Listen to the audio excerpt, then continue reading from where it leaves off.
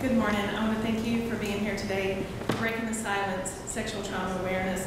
We have several speakers lined up to share their stories today, and I want to just thank you so much for being here. I'm going to open us up in a word of prayer and we'll get started.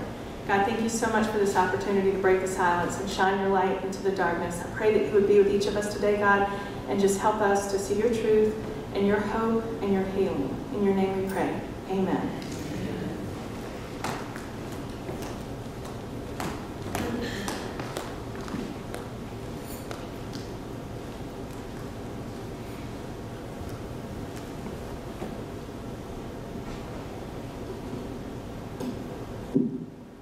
Good morning. My name is Kate Selby, and I am the Sexual Assault Services Coordinator with the Durham Crisis Response Center. For over 31 years, Durham Crisis Response Center has been the standalone sexual and domestic violence agency in Durham, providing supportive services to survivors such as hospital accompaniment, counseling, support groups, and legal advocacy, as well as providing emergency shelter. DCRC also operates a 24/7 crisis line, both in English and Spanish. I've been doing this work for nearly 6 years, first in Washington, D.C. with the Rape, Abuse, Incest National Network, and now here in Durham. Before I get started, I'd like to remind you all that the content of today's presentations may be upsetting for all and possibly triggering for anyone who has experienced trauma. We all encourage everyone to take good care of themselves throughout today's seminar, and don't be afraid to take breaks and walk out if you need to. The nature of this work and of this issue in itself is traumatizing, and we recognize that it can be tough to hear all this and process everything. I'll be at the DCRC table for the entirety of this event, and I'm happy to talk with anyone who needs to process their feelings, is feeling triggered, or simply just has questions about the scope of what's being relayed to you all today. So please, everyone, be mindful of your limits and be sure to be gentle with yourself today, both during the presentations as well as afterwards.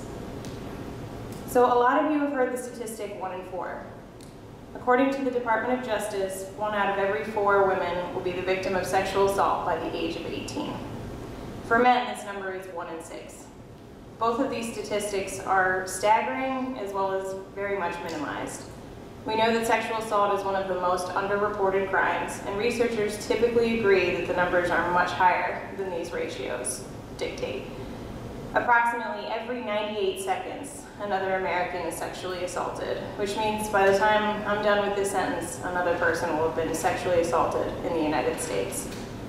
Only 344 of every 1,000 sexual assaults are reported to the police, which means about 2 out of every 3 go unreported. Why is sexual assault so dramatically underreported, especially compared to other violent crimes?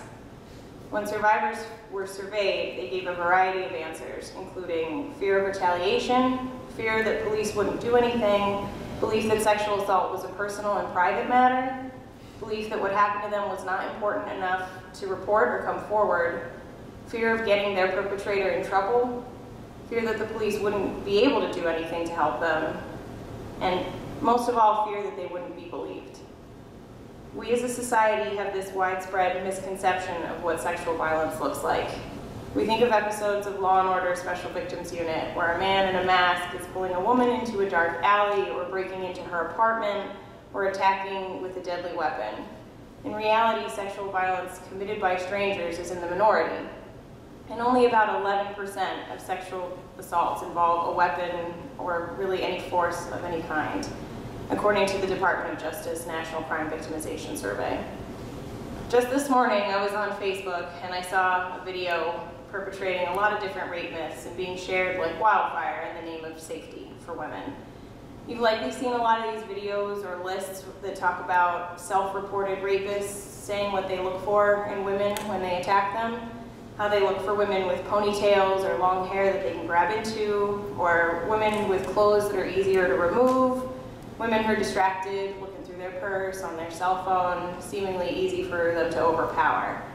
These posts talk about places women should be on guard or avoid because of how often they're abducted or attacked there. They talk about walking alone in garages, grocery store parking lots, bathrooms, etc. These posts go on to express ways women can keep themselves safe.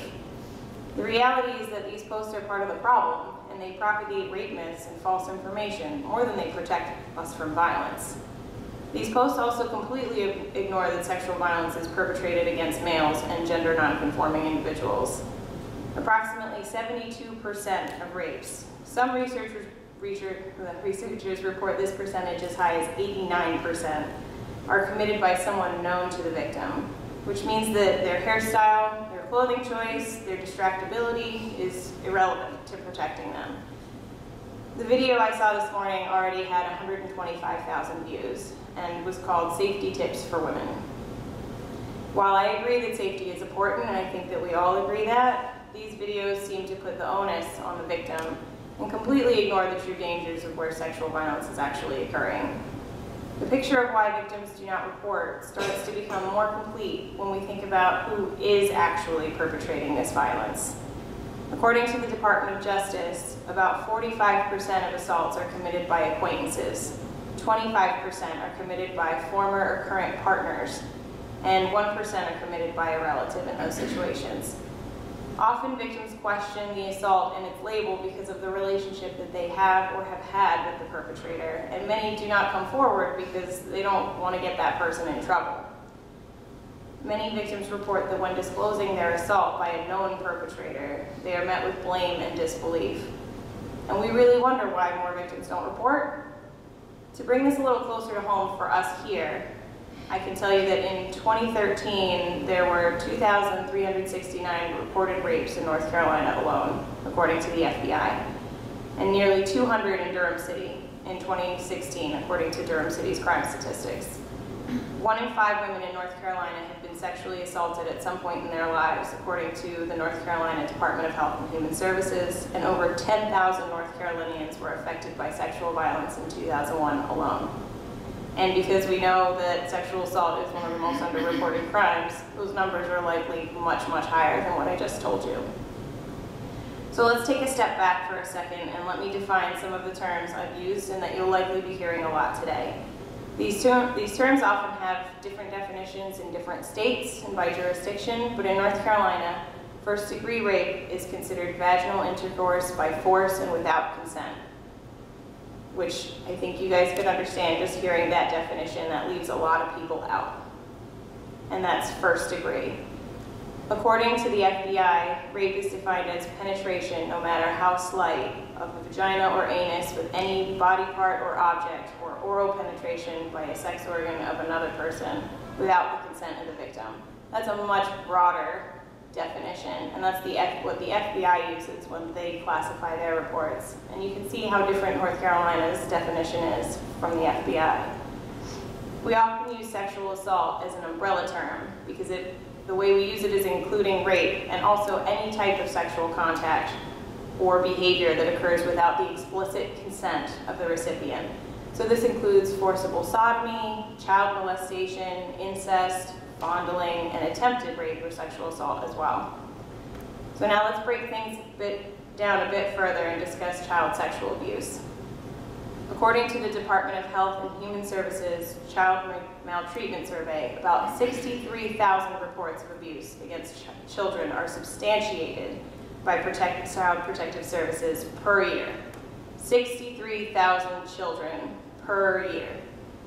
And remember, this is the number of reports they're able to substantiate or find evidence for. This is by no means all reports, nor does it consider as well the dramatic underreporting of child sexual abuse. In child sexual abuse, 93% of the perpetrators are known to the victim, which again depicts a very different narrative than the majority of what we see dramatized on television and in movies. Once again, we see underreporting, often due to the nature of the relationship of the perpetrator to the victim, often not wanting to get the perpetrator in trouble because it's likely someone they care for and depend upon. We also see children put in positions where breaking their silence can cause a rift or even the complete breakdown of their family. Children are also often don't come forward because the perpetrator has told them not to, possibly threatened them, or even convinced them that their relationship is appropriate. So what is the aftermath for this trauma? What happens to the survivors? Studies are finding, including those done by the Department of Justice, that survivors are more likely to experience depressive thoughts and suicidal ideations. Survivors are more likely to abuse drugs to cope with these feelings. Survivors experience problems at work and often withdraw from those around them. Survivors are at risk of pregnancy and sexually transmitted infections. Survivors are in the aftermath, especially for children. We see 4 times more likely to develop drug abuse as a coping mechanism. We see them 4 times more likely to experience PTSD as adults. And they're 3 times more likely to experience a major depressive episode as an adult. And this is just for the children. The aftermath of trauma impacts every aspect of a survivor's life, and research dictates that their best hope for recovery relies on their supportive relationships. So hearing that they often withdraw from the people around them and they push people away tells us a lot about how their recovery can go. When survivors disclose their abuse, they need to be met with people who first and foremost believe them and have a positive and supportive interaction with them. When survivors who disclose are met with disbelief, shame, guilt, or questioning, the effects are detrimental on their recovery journey. This is the part where we can all make a difference, though. When someone discloses to us, we can start by believing them, and we can show them that they have support in us through their journey. What we ask you to do today, and as you go out to your community, is to help us dispel these myths by having these tough conversations with people, and by promoting the truth about sexual violence and its prevalence in our community. Our mission is to help survivors understand that they are not alone and that we are here to support them. Thank you all so much for your time today, and now I'd like to open up the program to 5 wonderful speakers here to enlighten us and share their journey with us today.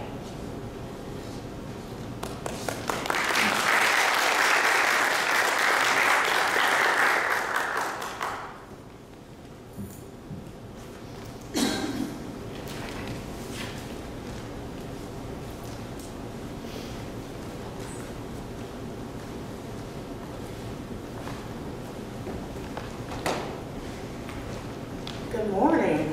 Good morning. They got me behind a podium. I don't like podiums. I like to move around. My name is Monica Day. I'm the founder of Stand Up Speak Out of North Carolina. We are a 501c3 nonprofit organization that works with children and teens who witness domestic violence or sexual abuse. The uniqueness of our organization is that we utilize art therapy, poetry and journaling, music and dance in conjunction with traditional therapy.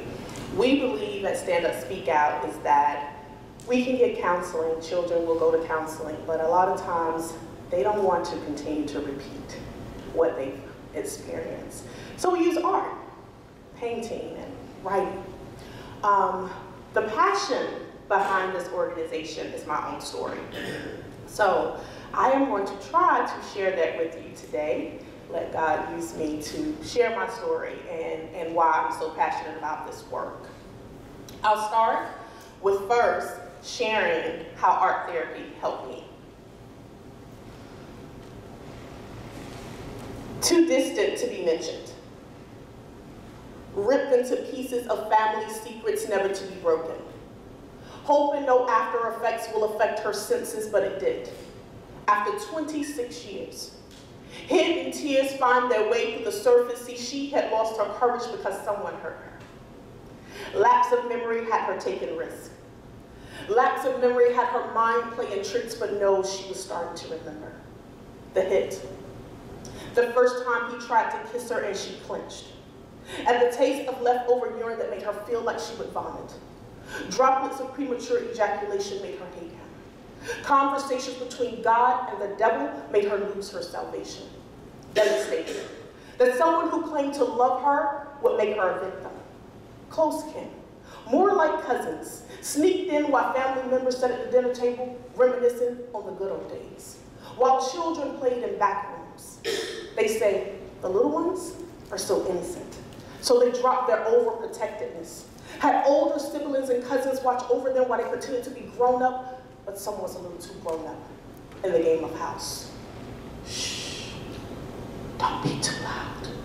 Don't ever let the secret come out, and it didn't. Held it in, never to bring it up again. buried it and swept it in the crease of an abandoned room, never to be resumed. But soon visions were so vivid pictures of little children who would never fully bloom. Confused because their soul had been devoured. And now another innocent child has been devoured, and mama's not paying attention. Too busy listening to the latest gossip coming from the church pulpit that she missed her daughter's cry for her attention. She didn't even know that her child's soul was missing, wishing that mama would come to her rescue. But the child's 911 phone calls never got through. Line is disconnected. We're sorry. The number you called cannot be complete this time. Please check the number and dial your call again. And again, and again, and again she calls. But no one seems to recall the thousands of calls for help, the rebellious behavior, the suicide attempts, the running away from home, the skipping school, the unable to pay attention in school, the multiple sex partners. Did anyone bother to take the time to calculate the signs? No. They just brushed it off.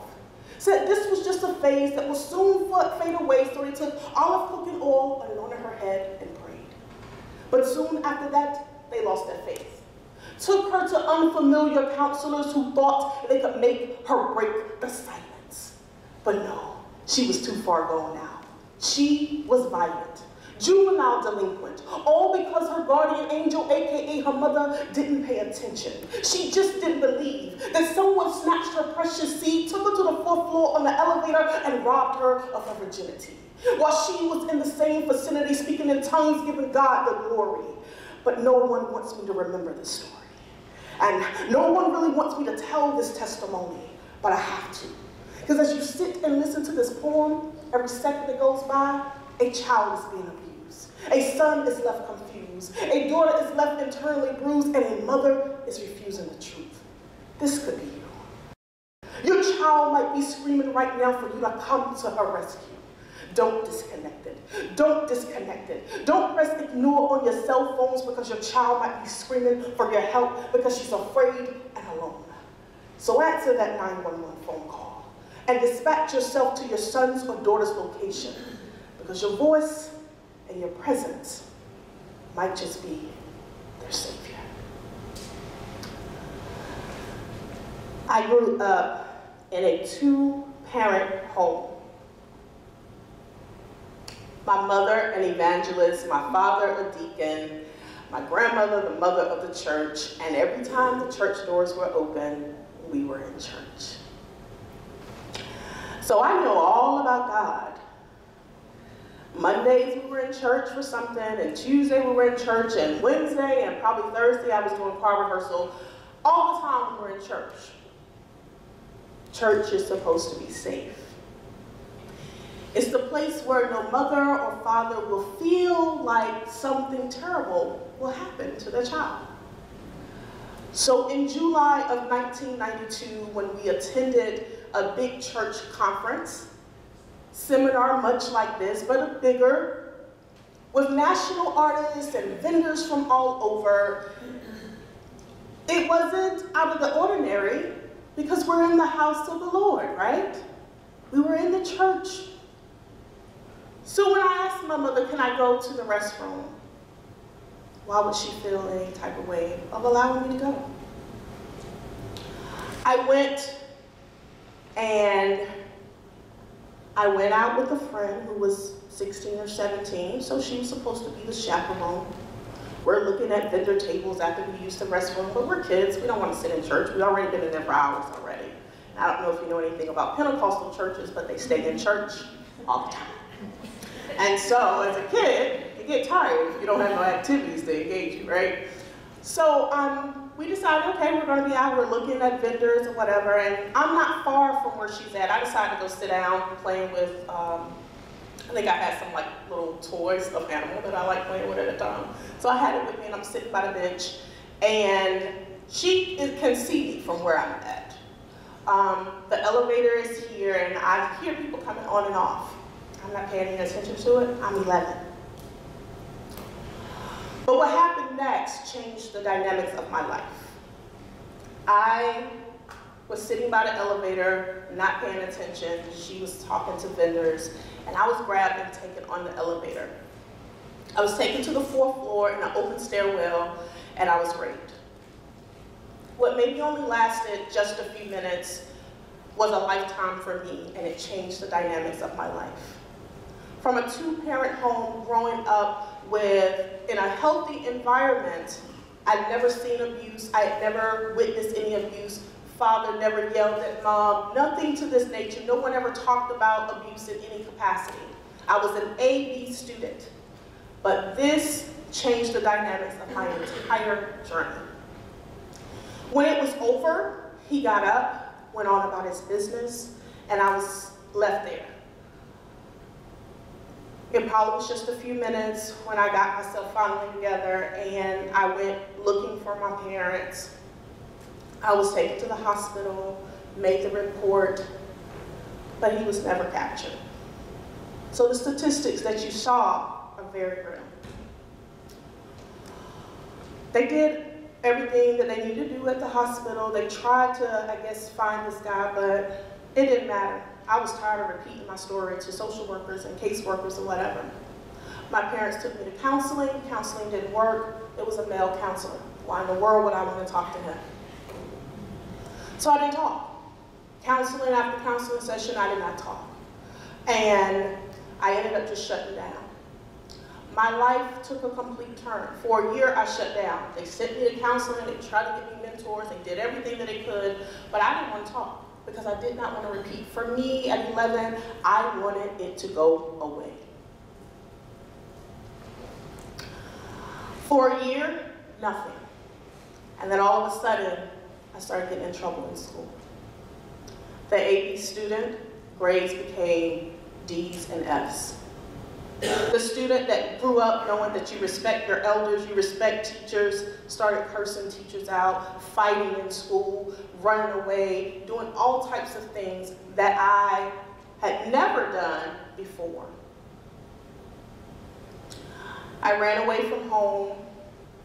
At 14, I looked 17, 18, and 2 things I tell people happen to a victim who's been abused.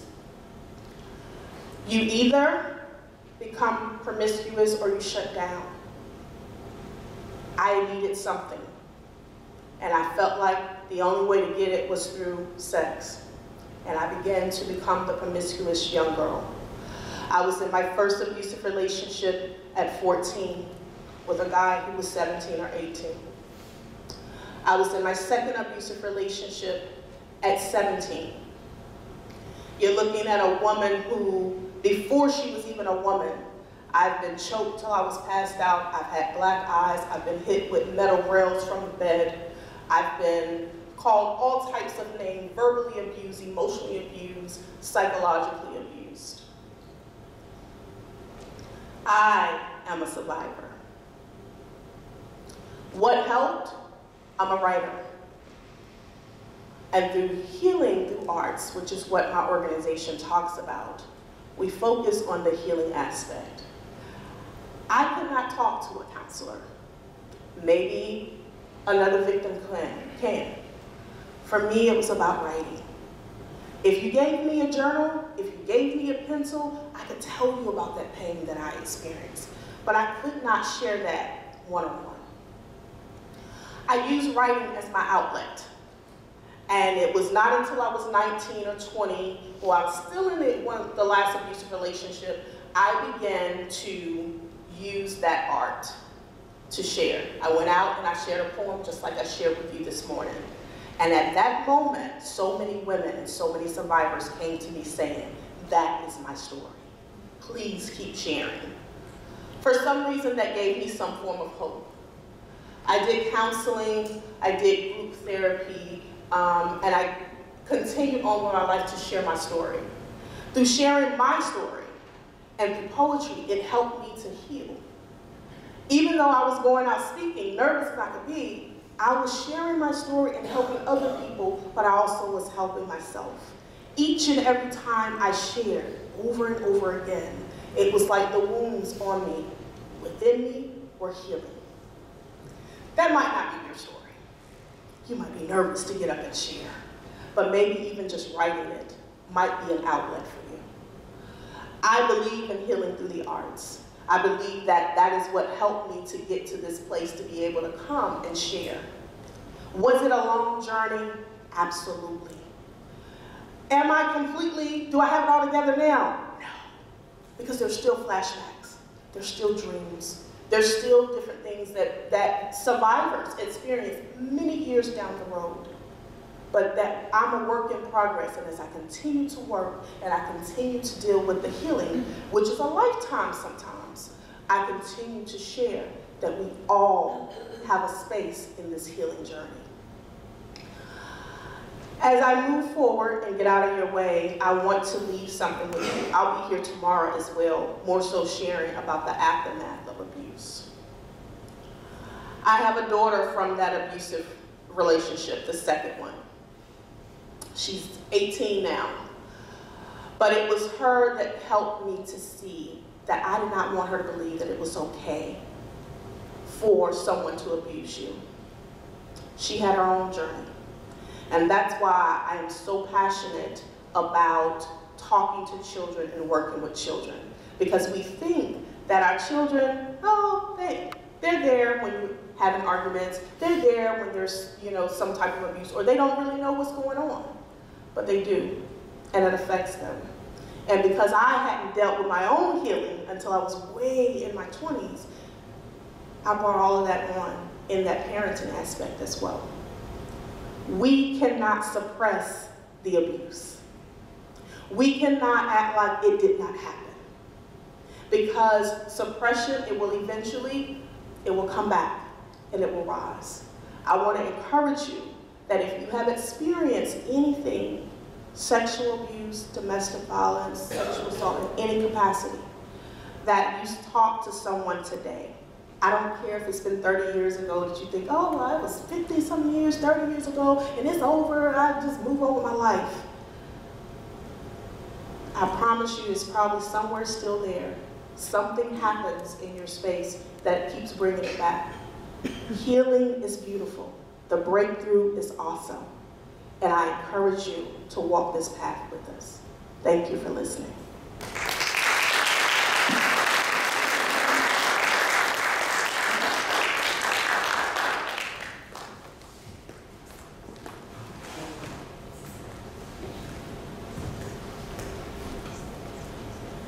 Good morning. It was almost 20 years ago when I came to this church for the first time. I sat in the very back row on that side, hungover and reeking of cigarettes.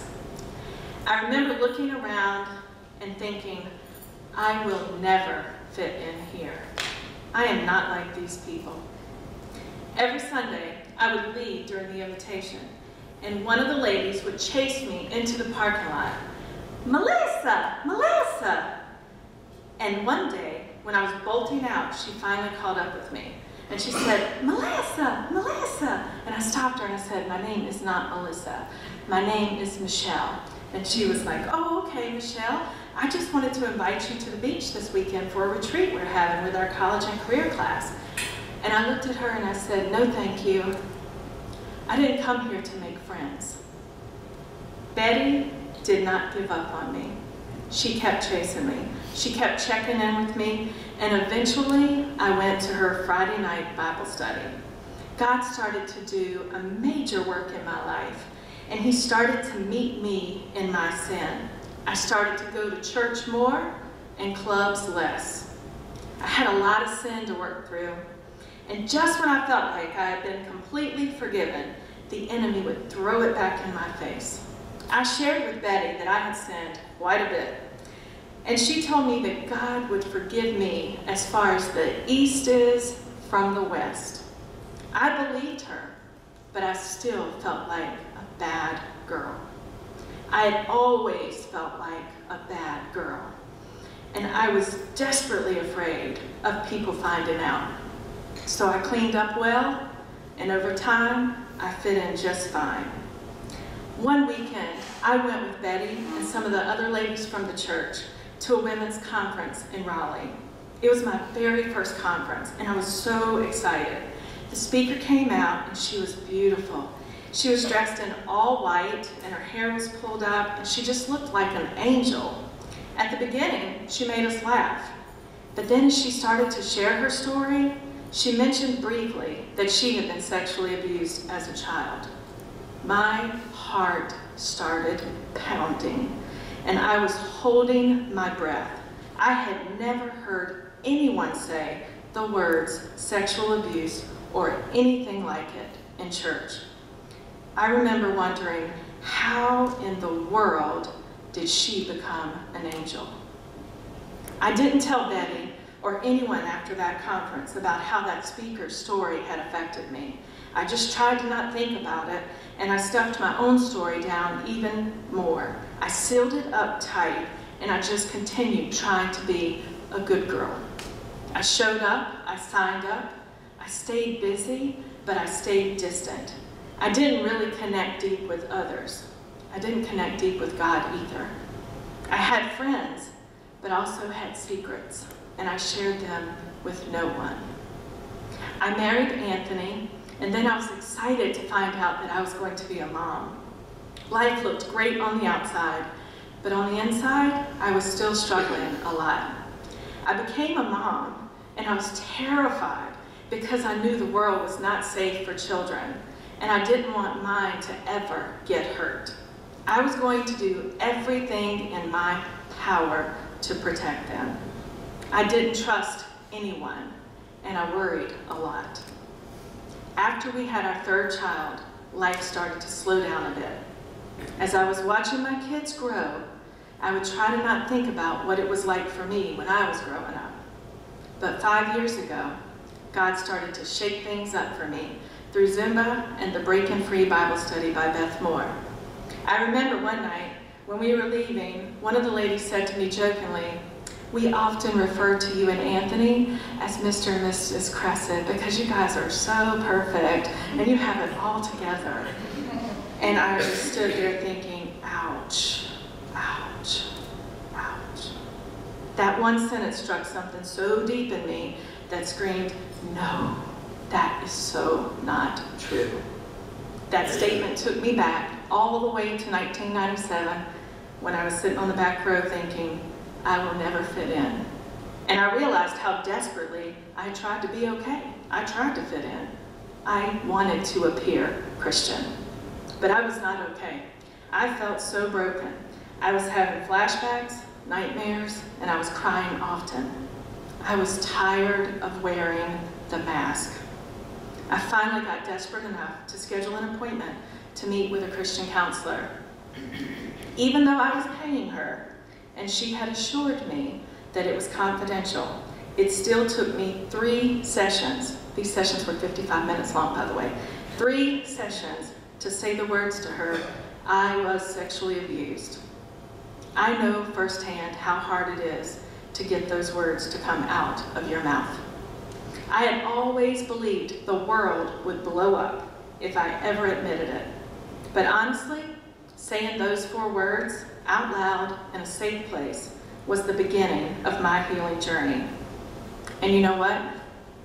Nothing blew up. No one died. The police didn't come get me. I was believed. When I said those 4 words out loud, the light was now shining in the darkness. I continued to show up for those appointments every Thursday for over 3 years. It was a journey for me to discover the truth. And it's the truth that set me free. First, I had to admit what happened to me. I was sexually abused throughout my childhood. I had to acknowledge what happened. I had to say the words and work through the awful, painful memories in counseling. Eventually, I decided to tell my husband.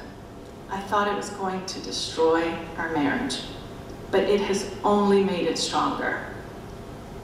In counseling, I was also able to discover the truth about who I am. I'm not a bad girl. I'm not trash, and I'm not used goods.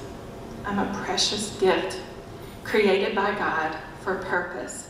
He's my king, my Abba Father, and that makes me his daughter, his princess. He delights in me.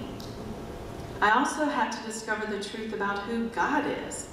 He did not create me to be abused, and he was never okay with it. He loves children, and they are a blessing.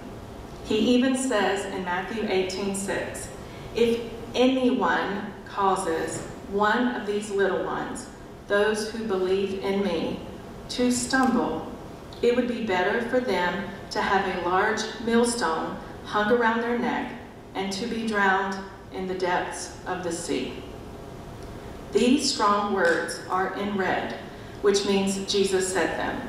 As a church and as followers of Christ, we not only have to acknowledge this truth, but we have to respond to this truth. Listen, this is important. The trauma from sexual abuse causes a child to stumble. It affects their brain development, their relationships, their boundaries, and their emotional development. We all know the truth. Sexual abuse is wrong, it's harmful, it happens, and even more often than what's reported. So what are we going to do about it? The enemy, he's thrilled to let these secrets and shame thrive in the darkness. I sat in church all of my life, and no one ever said sexual abuse was wrong. I knew a lot about sin, but we didn't talk about this one. We did talk about purity, and I knew I was not pure, but I thought it was my fault. I thought I was all alone. I thought it was just me. It confused me about who God was and how God felt about me. I thought, as we sang, Jesus loves the little children of the world, but not me so much. Some girls were precious in his sight, but not me. Sexual abuse confused me about church in general and even the Bible. I saw and I read and I felt everything through the horrific filter of abuse. That was my reality, and that filter distorts everything. If statistics are true, many of you in here today share history like mine. Someone violated you in the worst way. They took something very precious and innocent away from you. They abused their power and their trust for selfish gain, and you suffered tremendously. It was wrong, and you never deserved it. It was never your sin to carry. Jesus does not take lightly any sins committed against his children. So again, I ask you, what are we going to do about it? We can do something with this truth. It's not enough to know that sexual abuse is wrong. We have to talk about it and say the words, no matter how taboo, no matter how awkward or uncomfortable it may sound. Maybe like me at that conference years ago, today is the first time you've ever heard someone say childhood sexual abuse in church. Maybe your heart is pounding and you're holding your breath. I need you to look at me as if it's just the two of us in this room. Listen, I see you. I believe you. I know you're not alone. It's not just you, and it's not your fault. It was never your fault. The truth will set you free. There is hope, and it starts with breaking the silence and admitting the truth of what happened to you. We are praying that God will give you someone to share with so that your healing journey can begin by saying the words, I was sexually abused, I was raped, I was fill in the blank. You can join a Bible study and start discovering the truth about who God is and who God says you are, and learn more. We're going to be offering a Bible study here in May. It'll be in person, and we'll also be offering one online. It's called Journey to Heal, and we'll talk more about that at the end. Maybe you're here today and you've never been sexually abused or violated, but you're seeing up close and personal that based on statistics, chances are it's happened to someone close to you, maybe even someone you dearly love. What can you do? Learn more about it, talk about it, ask questions, pay attention, use your voice, sign up for the Darkness to Light training, get involved. Just being here today is huge. Keep showing up. Keep speaking up. In John 8:32, Jesus said, "Then you will know the truth, and the truth will set you free." The truth is, sexual abuse is devastating, and it affects so many people. We know the truth, and we know that it brings freedom. What can we do? What would Jesus do? We can break the silence and share the truth with others and bring his hope and his light into the darkness. Thank you.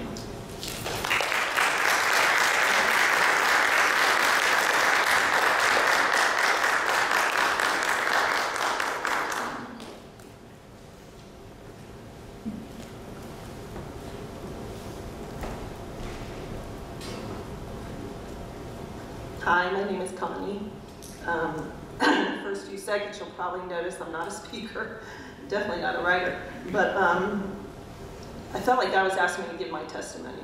I was sexually abused when I was a child, when I was 10, and it wasn't until my senior year, the beginning of my senior year in high school, that Child Protective Services came in the house and removed my sister and I. Before it could even go to court, my abuser decided the day before he was supposed to take a lie detector test that he would take his life.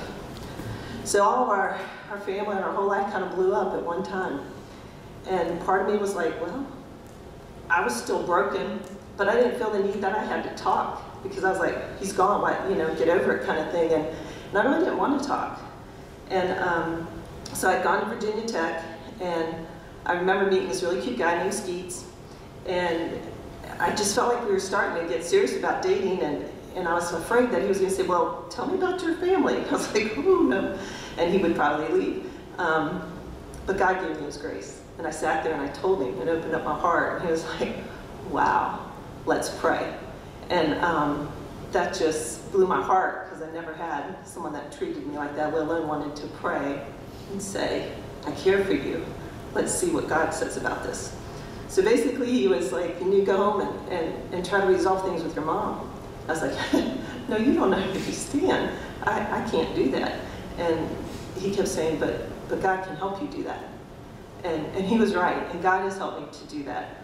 It's been hard, it's been difficult, and at the same time, we got married a few years later, and I felt like I was still having these issues in my life, and I was like, why are these things popping up? And it's because what's inside is going to come out until you talk about it. And it's kind of like a time bomb. It's going to come out one way or the other. And was I going to let it happen willingly, or was I just going to let it happen, like when I'm trying to discipline my kids and it comes out in anger, or any other obstacle that was going to come, I had to face it. So I started praying and asking God, and I remember going to different Bible studies and talking, and little by little, we all have codes as kids that have been abused. You have like these little code words, just say a little bit to give people a little bit of information to see how they're going to handle it before you're going to share anymore. So we have a whole lot of code language going on, and God started healing a lot through women's Bible studies, and just little by little, he was taking my heart and healing it. Well, then it became about 9 years ago, Beth Morgan, like Michelle said earlier, there's a book called Breaking Free. And man, he broke some chains, and he was breaking me free. And I felt for the first time like we had, with these ladies, we were able to share, just be transparent and real, my story, and it's like, wow, all the chains are falling down. I was like, wow, he's healing me, yay! And then God said, you know what? Let's go a little bit deeper. And I was like, oh, no, I don't know, I'm good. And he said, no, what I need you to do, or I want you to do, this is August. Well, actually, it was January, he told me, but I didn't listen until August. He said, I want you to write and come and meet with me. I'm like, well, I'm going to write. I'm not a writer. And he's like, I just want you to meet with me. I want you to meet from August now until Christmas. And just write whatever I tell you. And I'll open the first page because, like I said, you'll realize I'm not a writer. But anyhow, Friday, August 29, 2008. Lord, I know that you've been preparing my heart for a long time to write my story. And I'm still not sure how it will come together. But I know you'll show me along the way. I believe you want me to write whatever you put on my heart each day of the memories of the past. I know I will write you each day until Christmas. And then you'll have my story. The story you created even before I was conceived. This will be my gift to you this Christmas. A book of my life, and how you have always been there for me. How you've always guided me and drawn me closer to you. I know the grammar will be a mess, and my sentences will have little structure. I know you will read through the lines, and you'll see my heart, just like you always have and always will. I know some days will be hard, as I look back and see what you brought me through. I know it won't be easy, and I might open some wounds, but I know you will help me. I can't do this on my own. I know that this morning when I tried to sit and mentally go through the highlights of my life with you, it was exciting, sad, happy, and even fearful at times. I was amazed at how memory can take you back so quick to a place I tried so hard to run away from. How memory can make you cry tears one minute of hurt and then turn the tears of deep gratitude and a desire to be before you in your presence. Lord, please help me to share all that you would have me share. You are my life. I'm nothing without you. It's only by your grace that I'm even here. I know your plans for me have always been for good. I know this because your word tells me and I believe you. But sometimes, Lord, I have struggled at times to see good, when at times I have felt pain and betrayal in my life. You have always been faithful to me. Thank you for loving me and being there when I so desperately needed you. For all the times you pursued me when all I wanted to do was run the other way. I guess I better go to sleep. Lord, thank you for today. I love you, Connie. So for the next 4 months, he had me sit down. And every day I didn't know what I was going to write. It was scary. And he told me, just write what I tell you. Just write whatever memory comes in your head, and I'm going to heal you. And by Christmas, you're going to be healed. And I claimed that verse. I just kept thinking, okay. And it was hard. There were nights I stayed up into the morning because I knew I had to write him. There are days that were crazy. October 4th. The whole thing I'm trying to share with you is that, like you mentioned earlier, you got to say it, you got to share it, you got to go through it, and it's going to be hard. And writing was released for me. It was October 4th, and I had this fancy journal you all see I wrote on. I think I mostly put it in this so I could tear out a page if later I didn't want anyone to read it. But I didn't, I haven't. I actually wrote it 9 years ago. This past week was the first time I picked it up and read it again. So part of me is like, ooh, it's kind of crazy why I decided to do that, I don't know. But anyhow, this is what I wrote on one day to encourage you. Well, last night was hard. To go back and relive all that happened is enough in itself. But to look at all the different aspects of what I lived through, not only the physical and emotional, but now even spiritual. Evaluating and confessing my heart on paper is the hardest thing I know the Lord has asked or even called me to do. Lord, I want to be obedient, but having to constantly face my past is taking its toll. So many times before I have dealt with my past with you, but it was in small quantities and for short periods of time. And now it's been every day for a month. I think about it all the time, and I constantly have images running through my mind. I try to sort out the images and keep them in order, but when I try to organize my story, it causes me to linger in places that I honestly, I'd rather stop visiting. But God, I know you have a purpose, and I've walked with you long enough to know you love me, and you are faithful. You knew I'd struggle with all this. You knew it would be hard. God, help me. I can't do this without you. Draw me close to you and help me to empty myself and do the work you have called me to. Pour yourself into me. I need your strength and your power. I am weak. I can't go until. Wait. Lord, thank you. Even as I pour out my heart on paper, there it is. I am weak. When I am weak, you're strong. Okay, Lord, I have to go now and find that verse. And here it is, 2 Corinthians 12, 9 through 10. But he said to me, my grace is sufficient for you. My power is made perfect in weakness. Therefore I will boast all the more gladly about my weaknesses, so that Christ's power may rest on me. This is why, for Christ's sake, I delight in weaknesses, in insults, in hardships, and persecutions, and difficulties. For when I am weak, then I am strong. What a verse. God, thank you for giving me encouragement. I needed you to help me, and you have. I know I'm weak, and I pray for your power. I read the rest of the verse, and I can't even attempt to delight in weaknesses or delight in insults or hardships or persecutions or difficulties. It's hard for me to imagine delighting when I get caught up in the whining. Forgive me, Lord. I do delight in you, and your grace is sufficient for me. You have renewed my strength. Thank you for meeting with me and being so real and so close to me. I love you, Connie Sue. And the cool thing is that was like in the middle. I kind of wanted to see where in the world did it ever get easy? Was it always hard? Because obviously I hadn't read it since then. And he showed me that, yeah, it's going to get hard. When you start trying to deal with pain in your past, it is going to be hard. But by the time I read it, and I actually finished Christmas Eve, which was kind of cool because I felt like, wow, I felt like God just took this huge burden and it just rolled off my back. I mean, I struggled and tried to get healing little by little, and this was like, whoo, she was like, we are getting rid of this. And he did. And that's my encouragement. I know I'm supposed to be short, and I'm not real short, except for this way. But this is the verse I want to leave you. Have I not commanded you? Commanded. It wasn't a suggestion, he commanded us. Be strong and courageous. Don't be afraid, and don't be discouraged, for the Lord your God will be with you wherever you go. And I think that's the biggest gift he gave me, was he made me look back to show me he was always there in every day, in every circumstance. And I encourage you to write your story. Make time to meet with him. He'll show up. Thank you.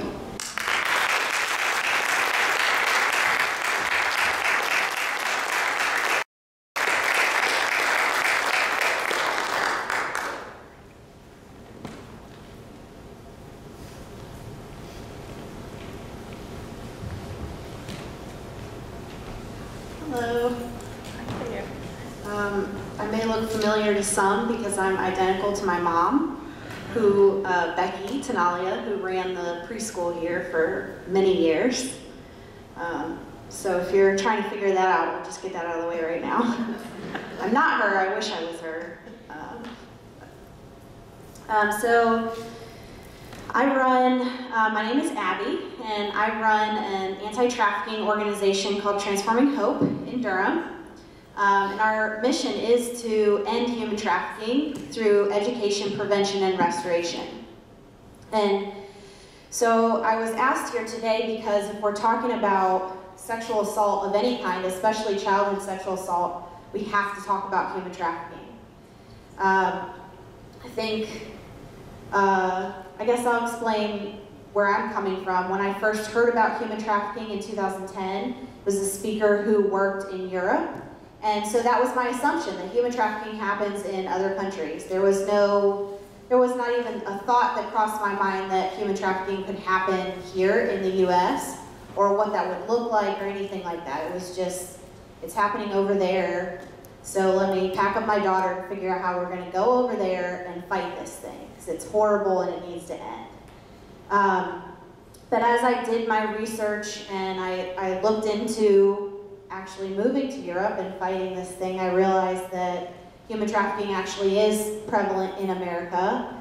Not only does America provide the highest demand, both in America and elsewhere through sex tourism, but we've got an estimated 100,000 to 300,000 children at risk of being trafficked every single day right here in America.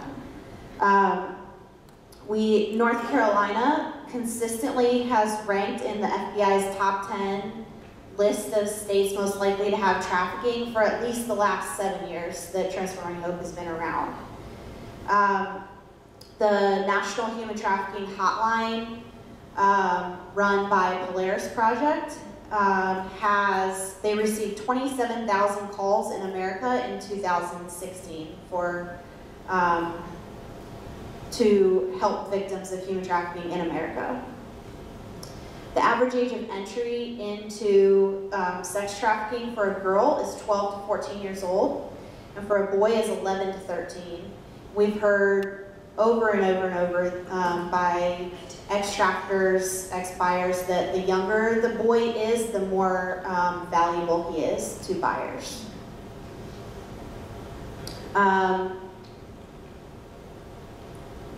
Going through my statistics here. 75% of predators who have been convicted of child abuse or sex trafficking have also reported being victims themselves.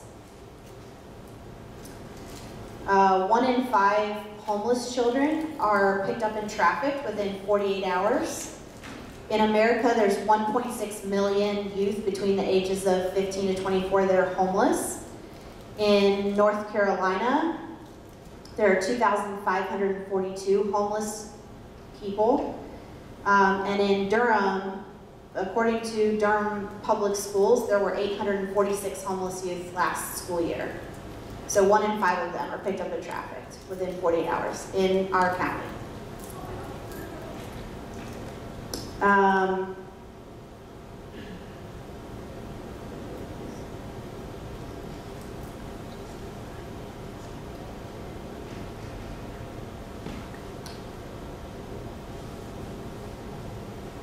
As many as 40% of children who are sexually abused are abused by an older or more powerful child.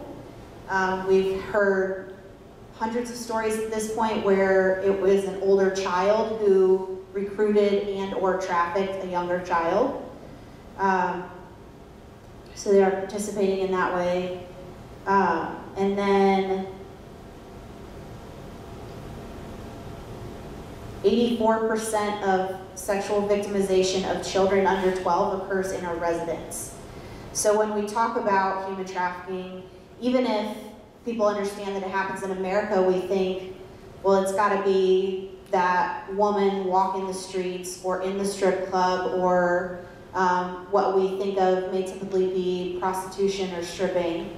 But unfortunately, there are homes all over America that are being used as brothels, that are being used as places where children in America are lured into this life and brought to and sold over and over and over every single day. Reports in Wake County from victims or from survivors who have been helped say that they are servicing anywhere from 30 to 50 clients a day. So this is, it's horrific, but it's happening here. It's when we work with children, we see human trafficking or sex trafficking on this spectrum of, it's a whole list of things that children are vulnerable to. And sex trafficking is on that spectrum. Unfortunately, that's not being recognized very often. So it's our job, through the education piece of our mission, to talk about it, to be the one to say, yeah, it's happening, we gotta pay attention to this. And it's happening, it's not just happening in the places where we think, oh yeah, that makes sense because it's a lower income neighborhood, or because they know the kids dropped out of school, or because they're homeless, or because they're vulnerable for all these other things. It's happening in our churches. It's happening in our schools and in our homes. I grew up in that, similar to Monica, I grew up in that two-parent home. Many of you know my parents. You know that I grew up in a good neighborhood, in a good church, in a good environment. Yet at 17 years old, I decided I was going to go my own way. And I was lured away from that good home and that environment via an online connection to a predator's home 700 miles away.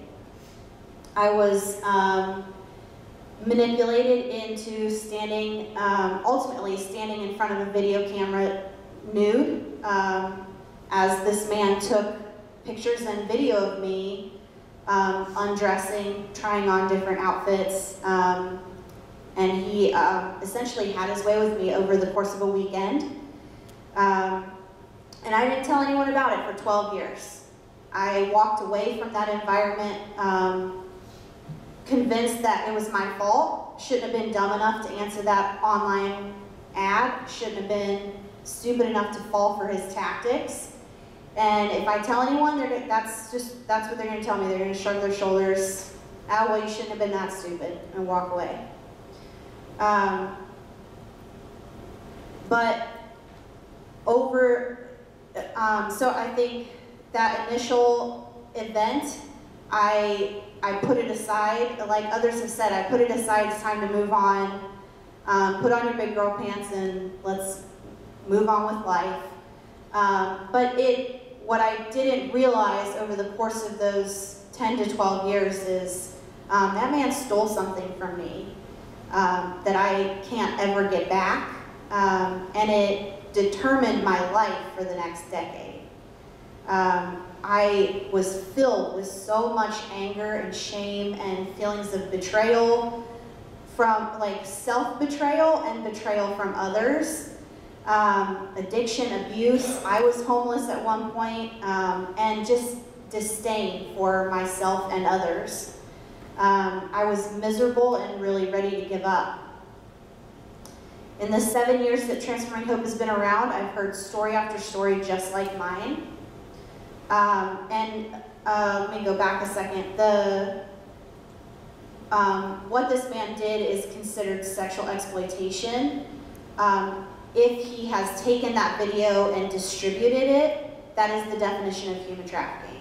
I don't know if that happened. I do know that it was a setup. I know that there was a whole process over months that I knew nothing about until later.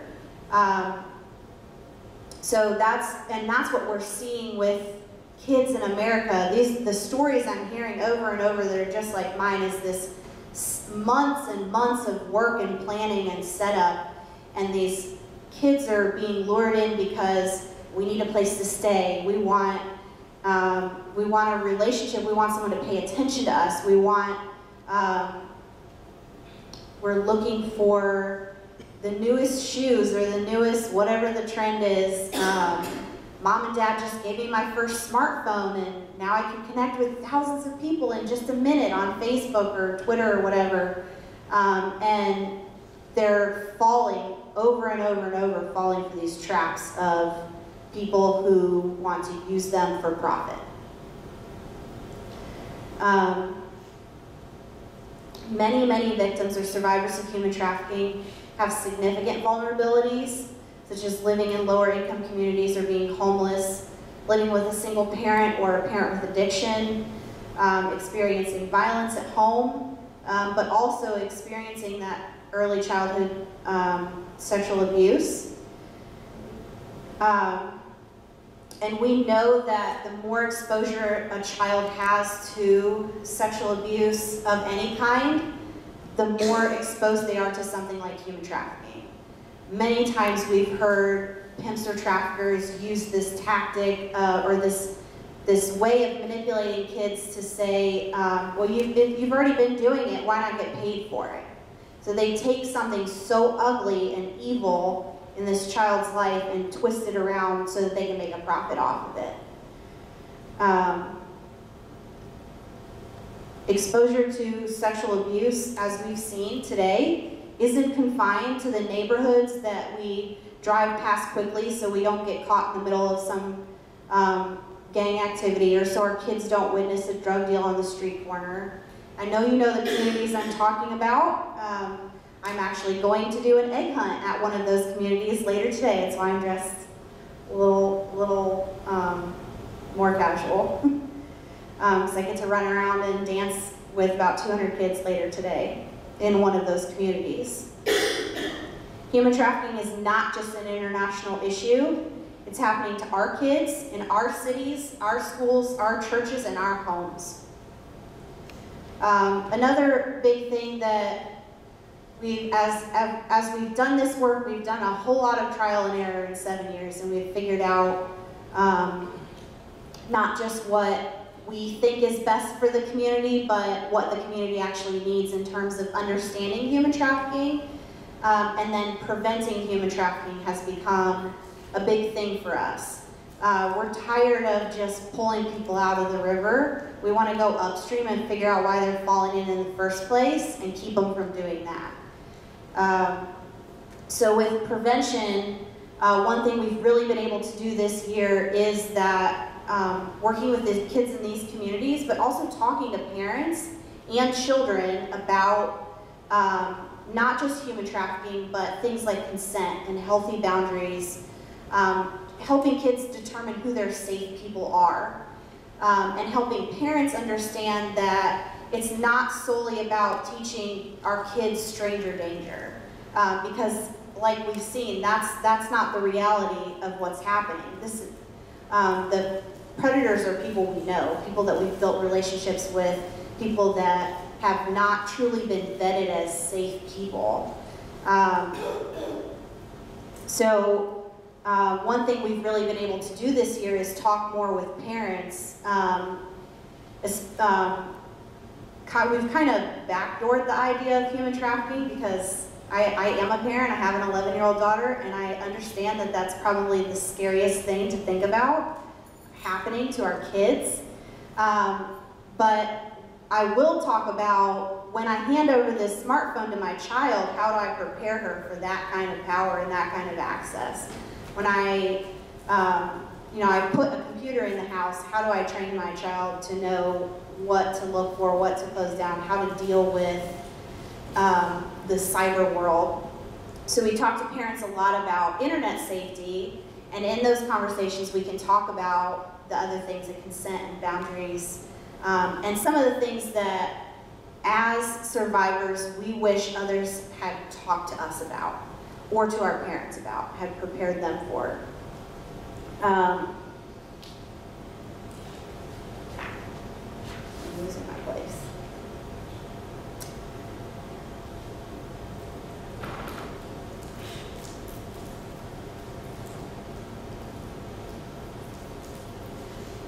We do that, I do that, talking to parents, because 5 years ago, the first person I told my story to was my counselor, and it wasn't even intentional. It was, I think I was even more than 3 sessions in. I don't remember how far I was into counseling, but I was going because we had opened a safe home with Transforming Hope, and I told my staff, we all need to go to counseling because this is going to be hard work. And so I had to lead by example, right? So I'm sitting on the couch because I have to, sitting on her couch because I have to, and there's something else we were talking about triggered that memory, and it's like my brain just stopped disassociating in that moment, and it all came out. And it was horrible. I was miserable. The next few sessions were painful to talk about, because it's like all the dots in my life started connecting. But I kept going. Took me 4 years to get through everything. I started sharing, as I shared with my counselor, I saw how it was a little easier to then go to my parents and share a little bit with them. And some of the mentors and the safe people in my life, I shared a little bit with them. And nobody responded in the way that I had told myself for 12 years they were going to respond. So then I kept sharing, and little by little I realized this is what I'm supposed to do. God redeemed my story so that he could save others through it, so he could redeem others through it. The very first time I shared my story in front of an audience, I wanted to throw up. And I probably looked like that too because the host asked me, do you need a minute to pray real quick? I said, yes, I do. And I had my Bible with me, and God, in that moment, God showed me Exodus 4:12. It's in Moses' story where he's giving God the laundry list of excuses as to why he can't go back and talk to Pharaoh. And God, I think, what I picture is God's like, all right, man, like, stop. That's enough. And God says in Exodus 12, now go. I will help you speak and will teach you what to say. I wasn't going to cry. But he said that, and I have never questioned or feared sharing my story since then, because I have seen firsthand, as I'm sharing, other people are being set free. So I have to keep sharing, because I'm allowing God to set adults free, and I'm preventing children from falling into the same thing. So that's why we got into this, teaching children as well, teaching parents to protect their children. Someone once told me the devil thrives in secrecy. I think far too often, especially in communities like where I grew up, there's this resistance to talk to our kids about things like sex, because then they're going to want to do it. And I think actually the opposite is true. I think if we don't talk about it, it becomes this big secret, taboo. Well, why not? Why shouldn't I do it? As I've seen with my daughter, as we talk about it, it's no longer a secret. It's in the light. Satan can't hold anything against her now, because mom's already told me everything. She just this week, she's supposed to wear glasses all the time. She doesn't, and I fuss at her about it almost every day.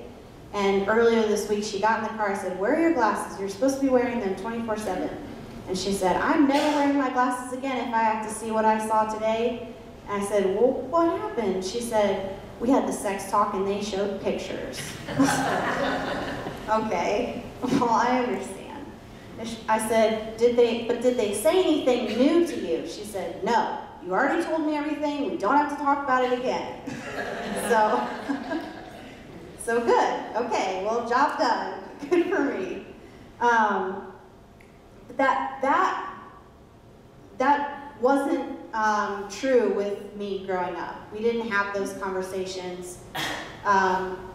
There were topics that I thought were off limits. There were issues that I didn't feel like I could talk to my parents about, and I've heard that story over and over and over from others as well. So my encouragement to parents is that even though it feels scary and maybe they're not ready for this, there are ways to talk to our kids. We have to know that talking to our kids empowers them.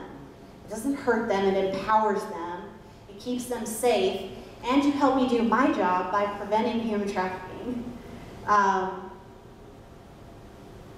And it builds a safe place within your home, so that if and when things do happen, my daughter knows exactly who to go to, because there's no topic off limits, and there's no judgment when something does happen.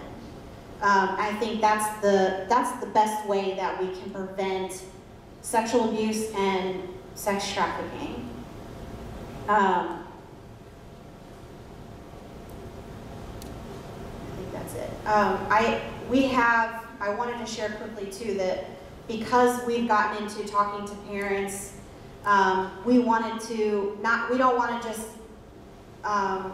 dump a bunch of information on you and then not help you in some way. So on our website, we've created an entire page of free resources for parents with different websites and links and tools. We have books. These two books we don't sell right now, but we have them available for parents to look at, so that like as a resource to get at some point. We do sell, one of the books we sell is Parenting in a Digital World, and it was written by law enforcement, and it's like a step-by-step how-to on protecting your kids from very young to the time they leave the house, protecting them and preparing them for the digital world.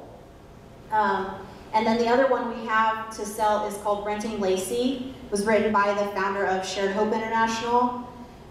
This one is more probably just for parents to learn a little bit more of what human trafficking looks like in the US. It's, specific stories of survivors, from very horrific to very subtle, to just understand the issue a little better. That's all I got.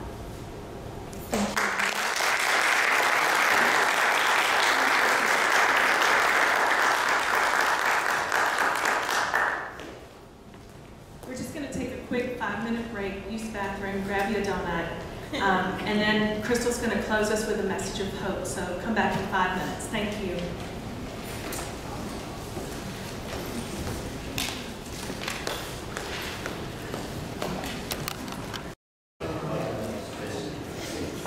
we'll go ahead and get started. Thank you so much. Next up is Crystal Sutherland. She's traveled here from Wilmington, North Carolina, and she's going to share her message of hope with us. Thank you.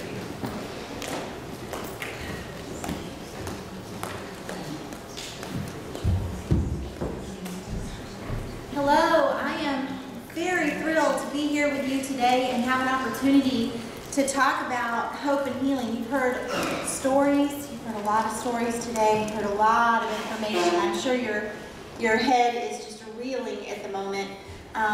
So I am really going to spend a little bit of time talking about my story just briefly so you can understand the basis for my book.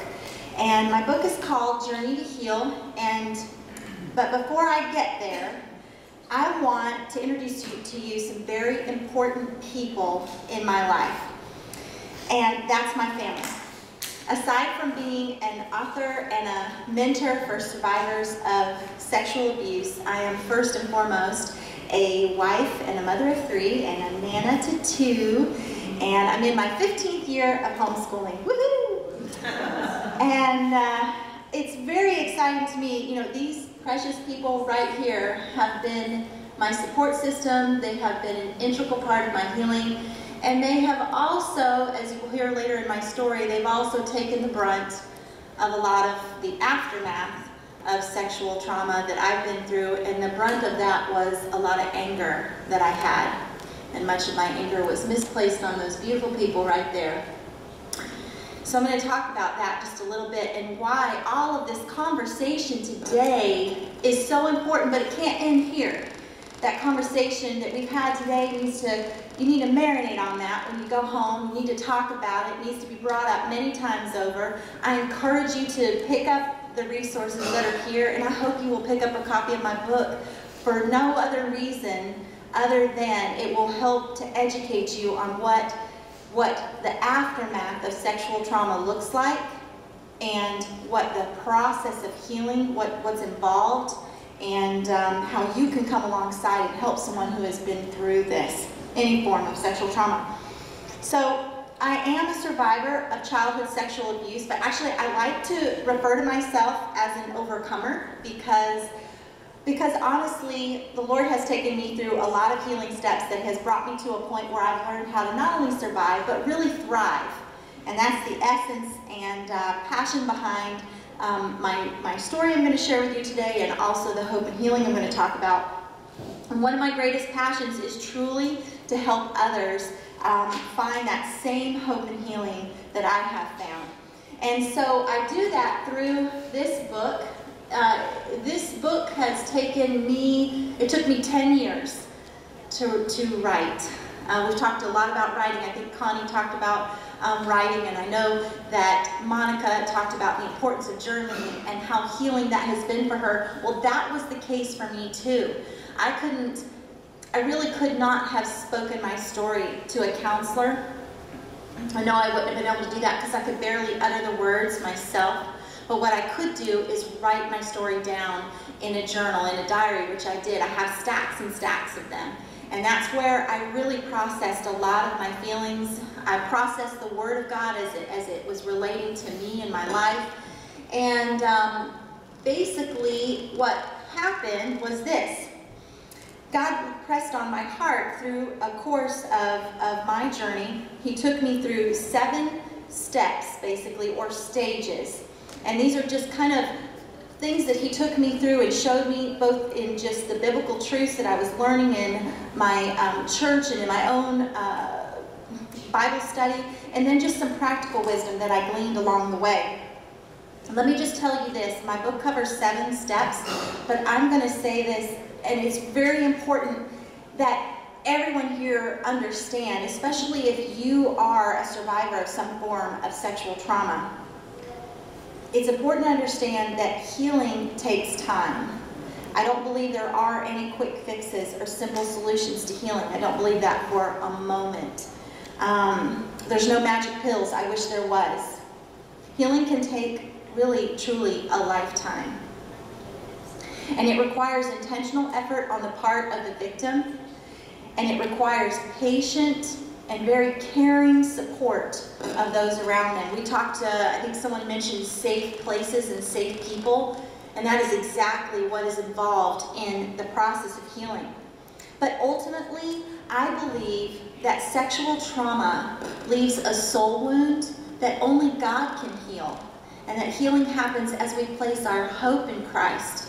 And it's through that relationship that we will go on an even greater journey of faith. And not only will we experience healing, but we will experience the abundant life that God intended for us originally.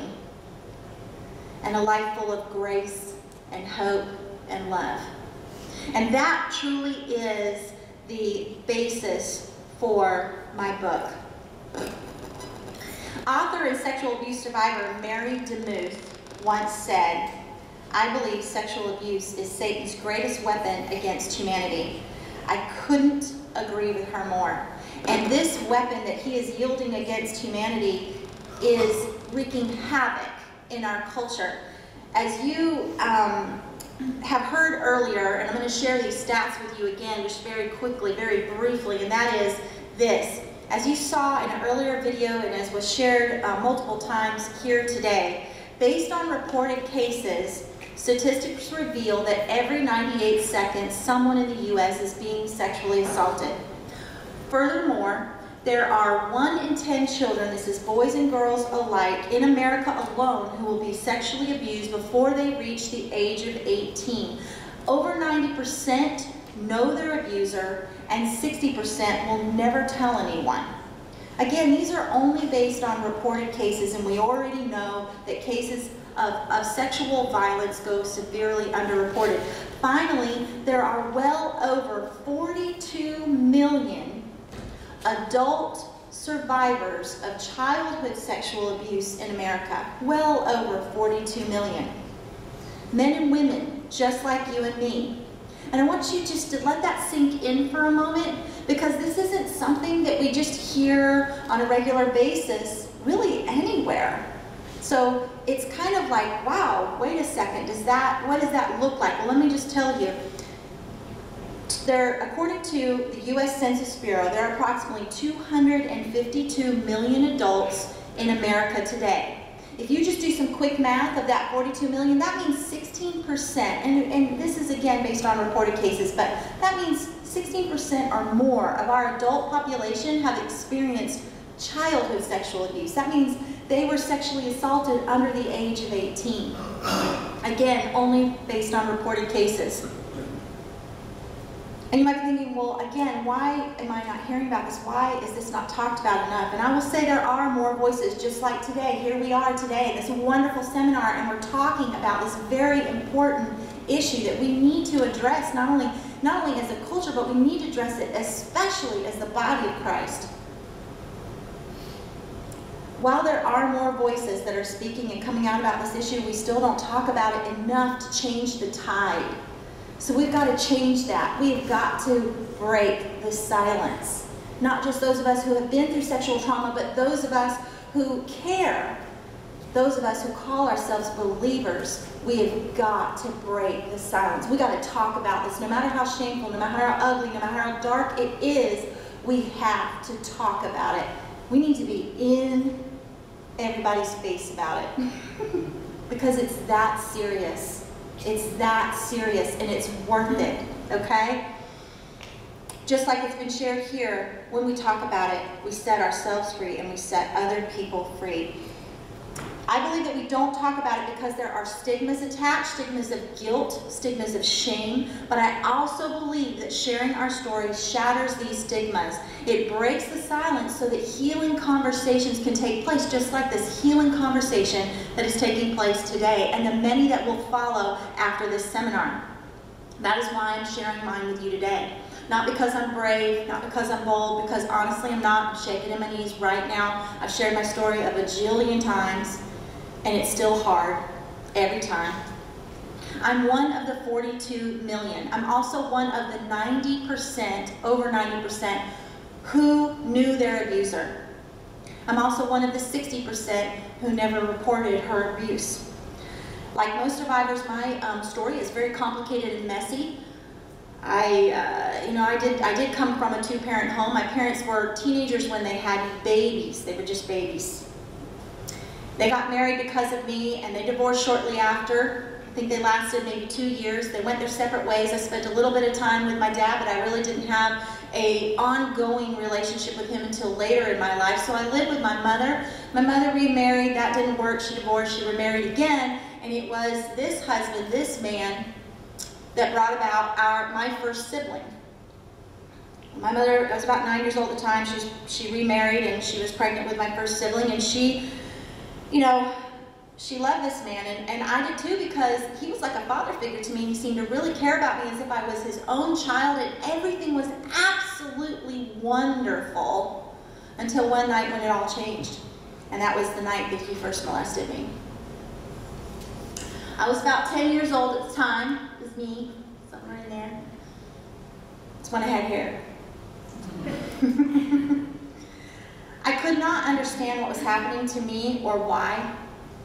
And out of shock and fear, I kept silent.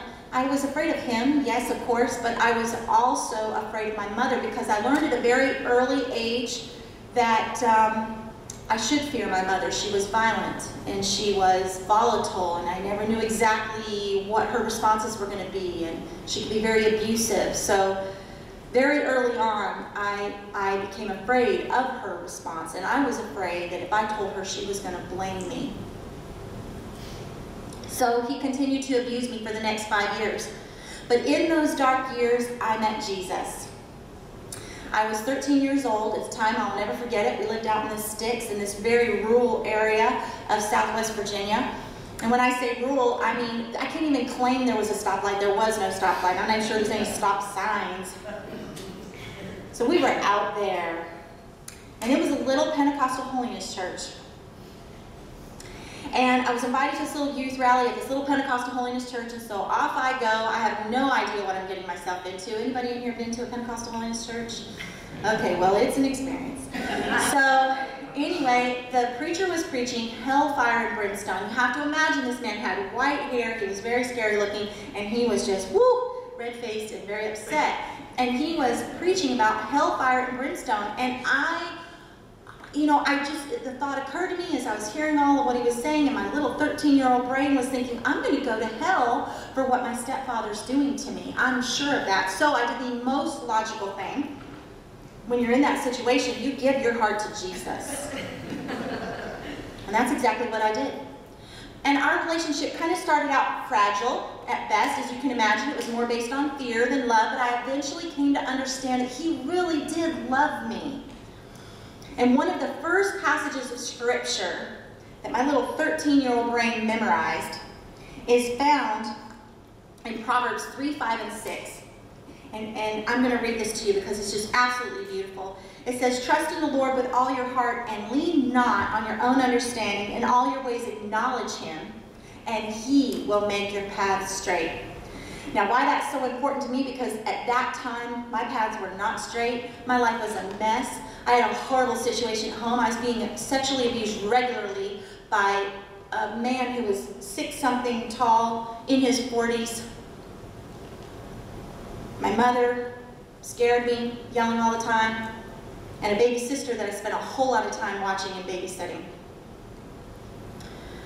Things just did not look straight to me, but that passage of Scripture told me that I could trust God. He was bigger than me, and he would set all of this to right if I just did that much, took the pressure off of me. So I did learn to trust him, and he did, in time, make my path straight. But I will tell you that things got worse before they got better. I became desperate. I became suicidal. I wanted to run away at one point, but when you live out in the sticks, and everybody knows everybody, and you're just in a real tiny community, you can't run away because somebody's going to pick you up and take you back home. And this I knew to be true. So that wasn't to be.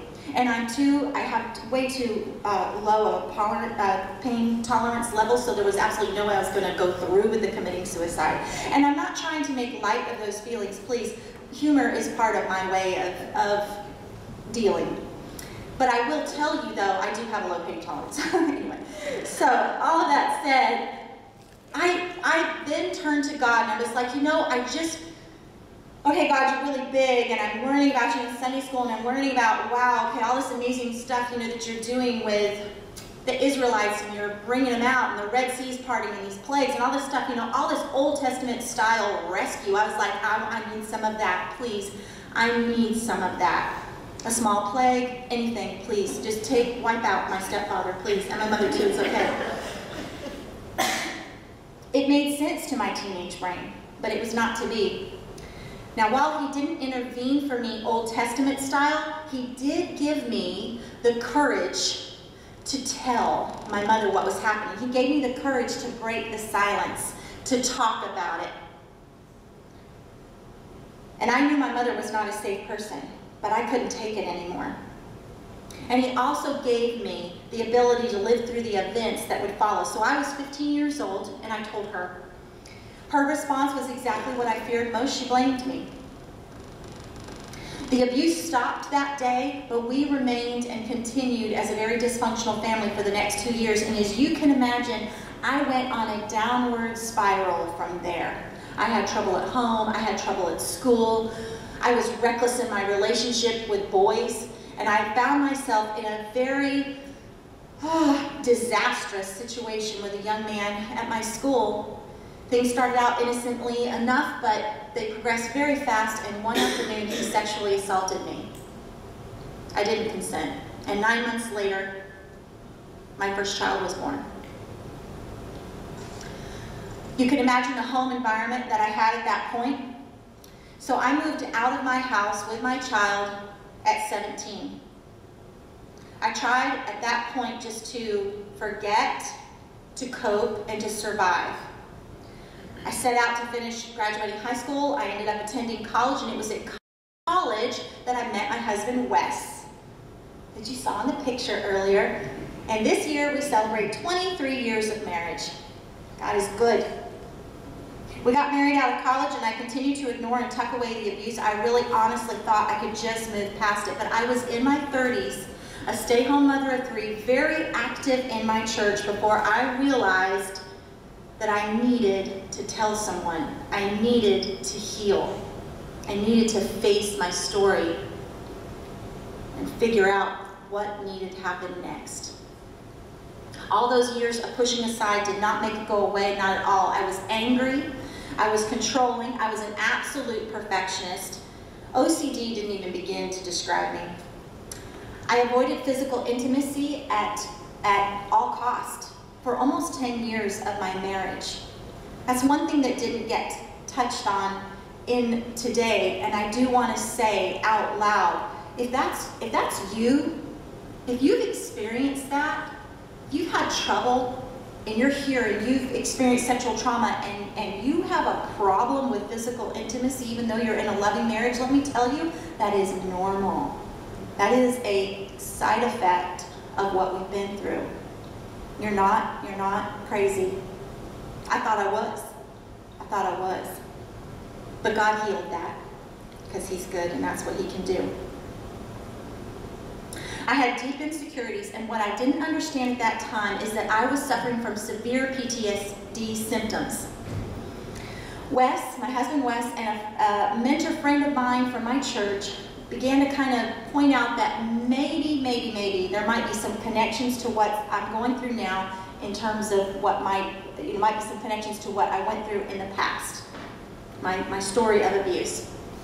So I began to search for resources on healing, and there was not a lot 15 years ago, I can tell you.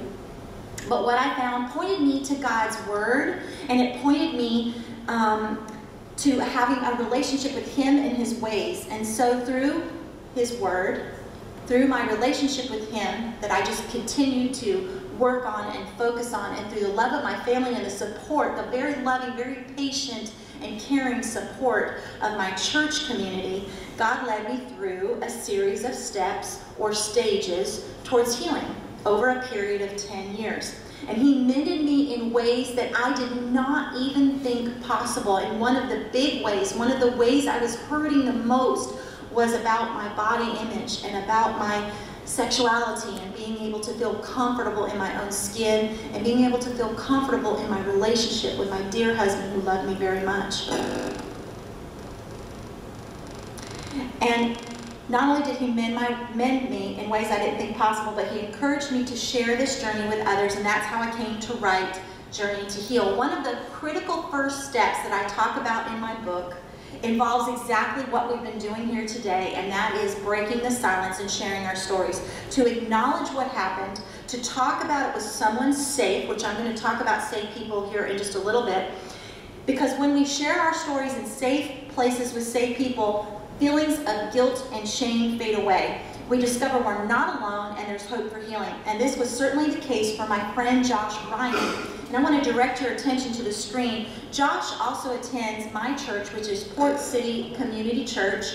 He is a husband, he's a father, he's an avid surfer. This man, let me just explain to you, I don't even know how, he's huge. He's huge, very intimidating guy. Has a beautiful wife, beautiful family. He's about my age, and for many years of his life he has struggled with drugs and alcohol because of a story that he kept silent for all these years. And it's only in the last year that he came to realize that he needed to acknowledge his story of abuse in order to begin the journey to heal. So I'd like for you just to direct your attention to the screen, and we're going to hear Josh's story.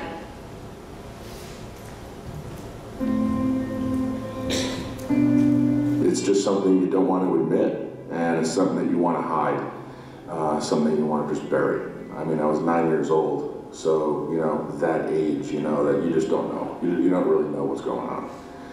So, just coming to grips with the abuse, the sexual abuse, and feeling confident enough to start talking about it was a big step for me. In my case, burying it was just not healthy. It wound up getting to a point where it was out of control, and when I would start drinking and start, you know, going down that road, I just took it to the furthest I could. And masking these emotions I've really connected the dot there. I realized over the last, 6 months that I've just been suppressing so much anger and so much confusion to really what happened. And I told my wife, and she thought it was a really big deal. So there was immediate gratification and immediate weight off my shoulders when I did talk to her about it initially. My load has gotten lighter and lighter and lighter as this whole thing has come out. So getting it out into the open, I think this is part of God's plan, is to educate and bring the awareness out there that, this has happened to your average person. Sharing this type of story is obviously not easy. I am still going through the whole surrender process, and I'm just trusting God with all of this. I've never had a clearer mind, and it's beneficial in so many ways, especially with my immediate family. I'm becoming a better husband, I'm becoming a better father, I'm becoming a better friend.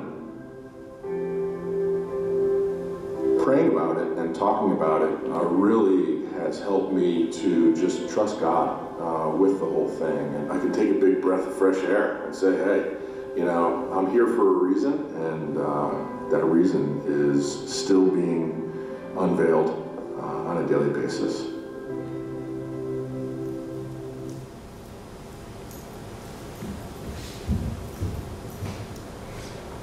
Josh's story is not uncommon at all. Sadly, many people remain silent for years. I certainly did. I shared with you, I was in my 30s.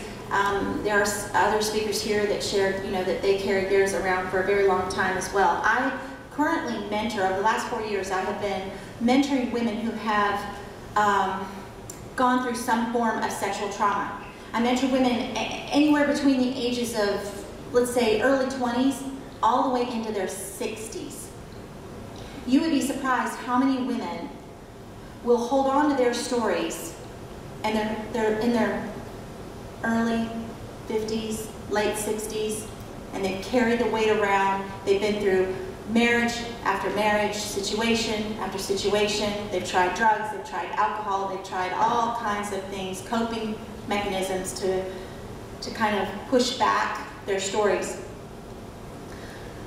And they'll carry this before they realize that they need to talk about it. And I want to just say, you know, I don't know your story here, but if that's you, if you carried it around, just like Michelle said, you really are in a safe place and among some very safe people, and this is a great time to maybe just take that first step and talk about it. Tell someone, schedule an appointment maybe to meet with Michelle or someone else who's here that can sit down with you and talk about it. I want you to know there's no rejection or judgment. Not among those of us who have been through this, that's for sure. So let's talk about what's involved in the journey to heal. Let's talk about hope and healing.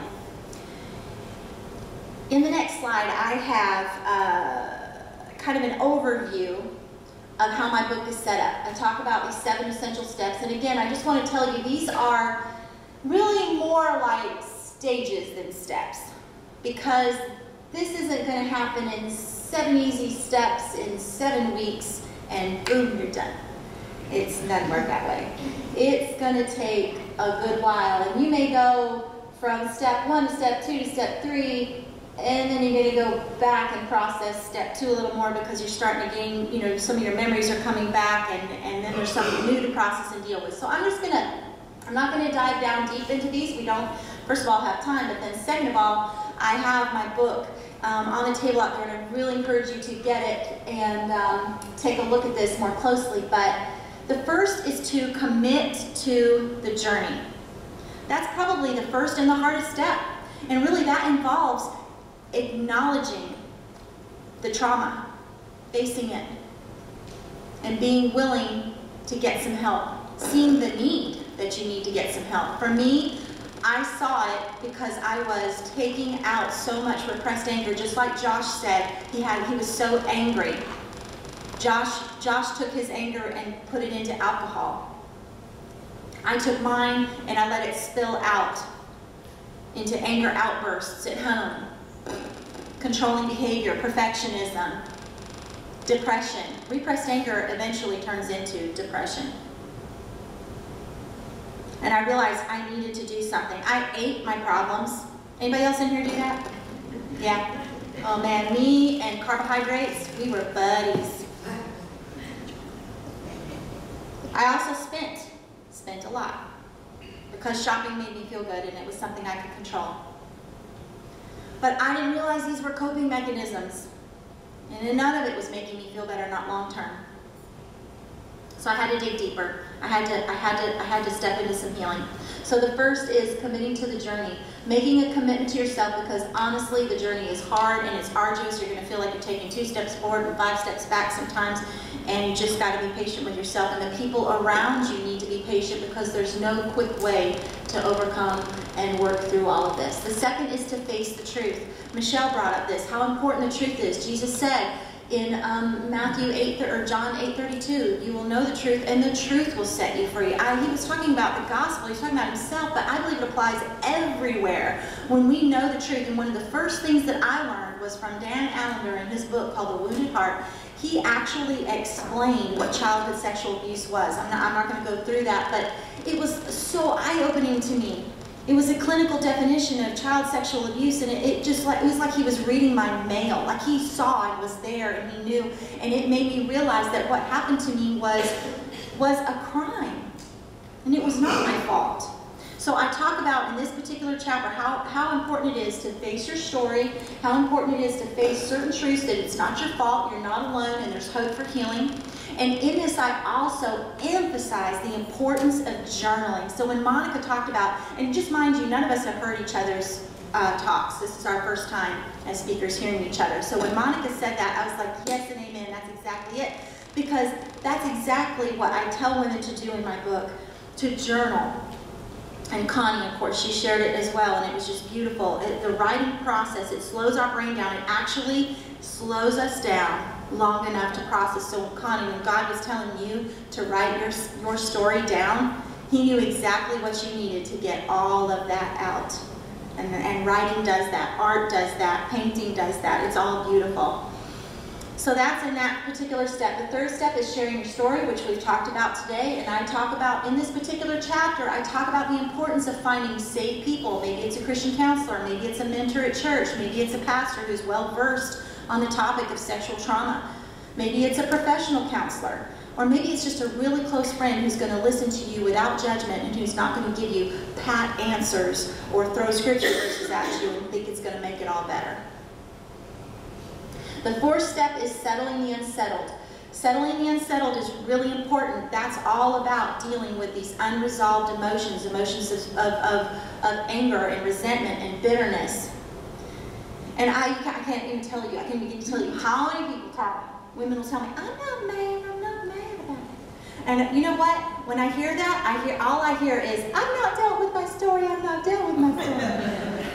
Because the truth of the matter is when you realize what was taken from you, when you realize what was damaged, what was wounded, oh my word, everybody gets a little bit angry. And angry is not a sin. Anger is not a sin. What the sin is what we do with it.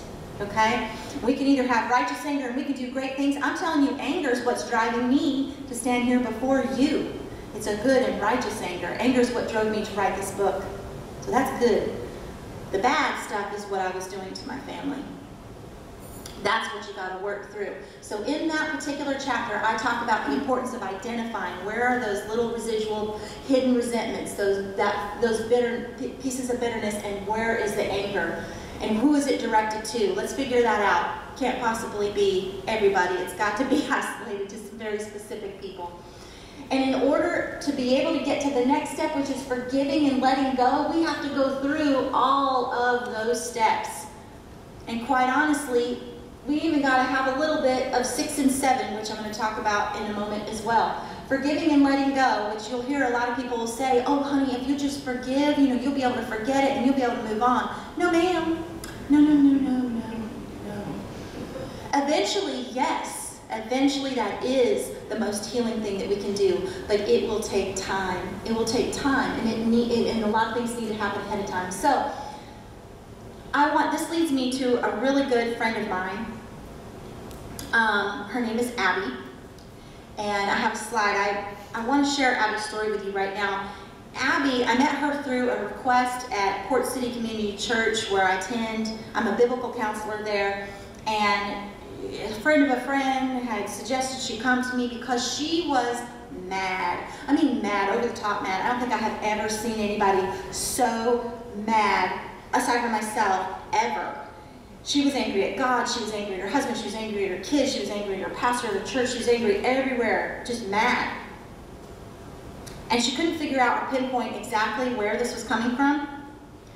But through several weeks of working with her through my book, listening to her story, allowing her opportunity to share, which also she had carried her story around for 28 years. This young mother and wife and staff member actually at her church carried around her story for 28 years.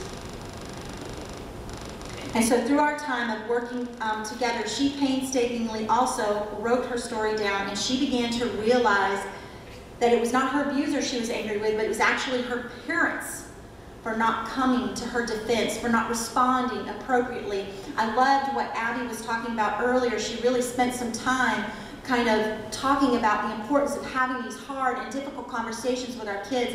And on the other spectrum of that, if our children come to us and say, hey, this happened, we've got to be prepared with no judgment, no blaming, just listening, and rescue.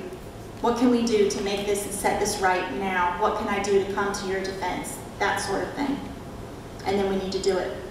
Abby realized that it was not her abuser, but it was her parents, and I want to share that video with you now of Abby sharing kind of what it meant for her to work through these feelings of anger so she could reach to a place where she could finally forgive. If you'll direct your attention to the screen. Throughout this healing process, and going through the Journey to Heal book with Becky and Crystal, I was surprised at who the anger and bitterness that I've carried around for so long was actually directed towards. In the past, I had taken some steps towards healing, but it wasn't until going through the Journey to Heal book with Becky and Crystal that God brought about some true change. In the midst of being abused by my cousin as a child, I told my parents what was being done to me. After that initial conversation, we never discussed it again. The abuse eventually stopped, but I never got the help that I needed. I never even knew if my cousin had been confronted. I was not even told that what was done to me wasn't my fault or that it wasn't normal. This left a black spot in my heart that seemed to ooze anger and pain and bitterness and worthlessness. I felt completely abandoned in this pain. And what the most confusing part was is that this was totally contrary to every other experience that I'd had with my mom and dad. They were otherwise loving and supportive and encouraging parents.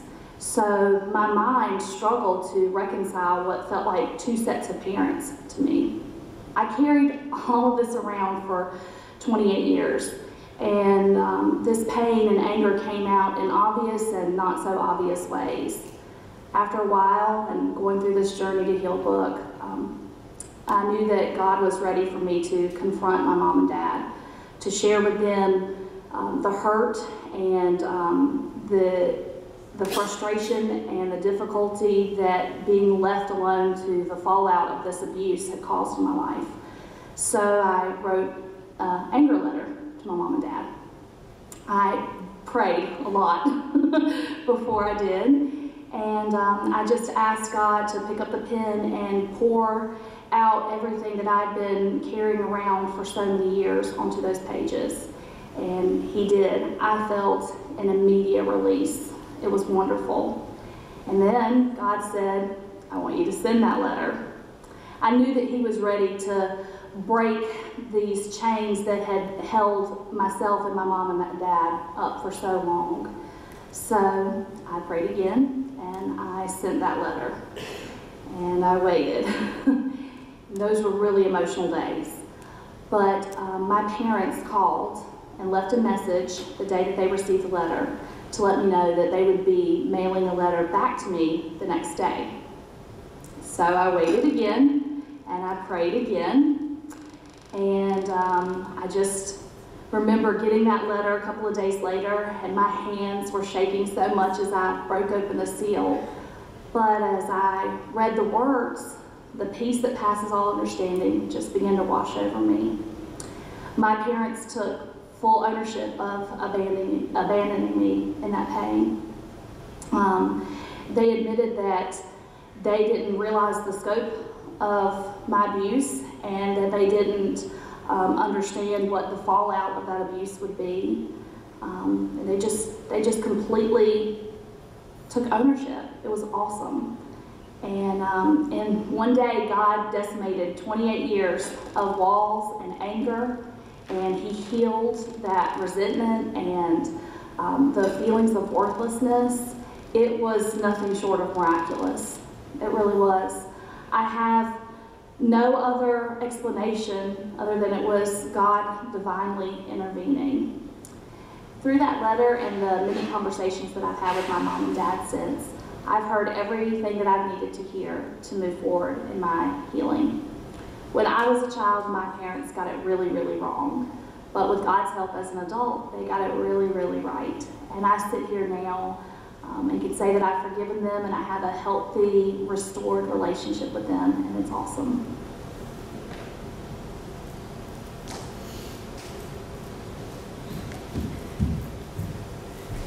You know, I want to say this. You know, Abby, she's a sweetheart. She's in one of my Bible studies that I teach, and she is just an awesome woman of God. She has a passion for foster care. That's her, what she believes God has called her to, and that's what her family is a part of.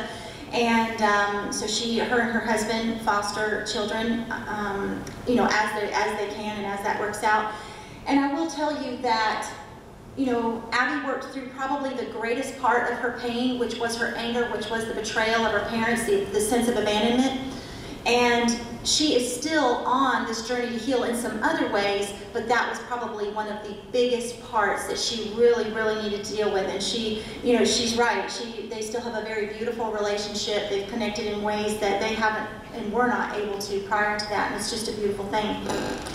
I want to just remind you that healing does involve a journey. It is not an event. It takes time. It takes the right support. It takes a great deal of trust and prayer, as Abby said, to move forward. And I want to just stop for a second. You know, perhaps someone here relates with one of the stories that have been shared. Maybe you relate with Abby's story, or Josh's, or Monica's, or Michelle's, or mine, or the other, you know, folks that have spoken here.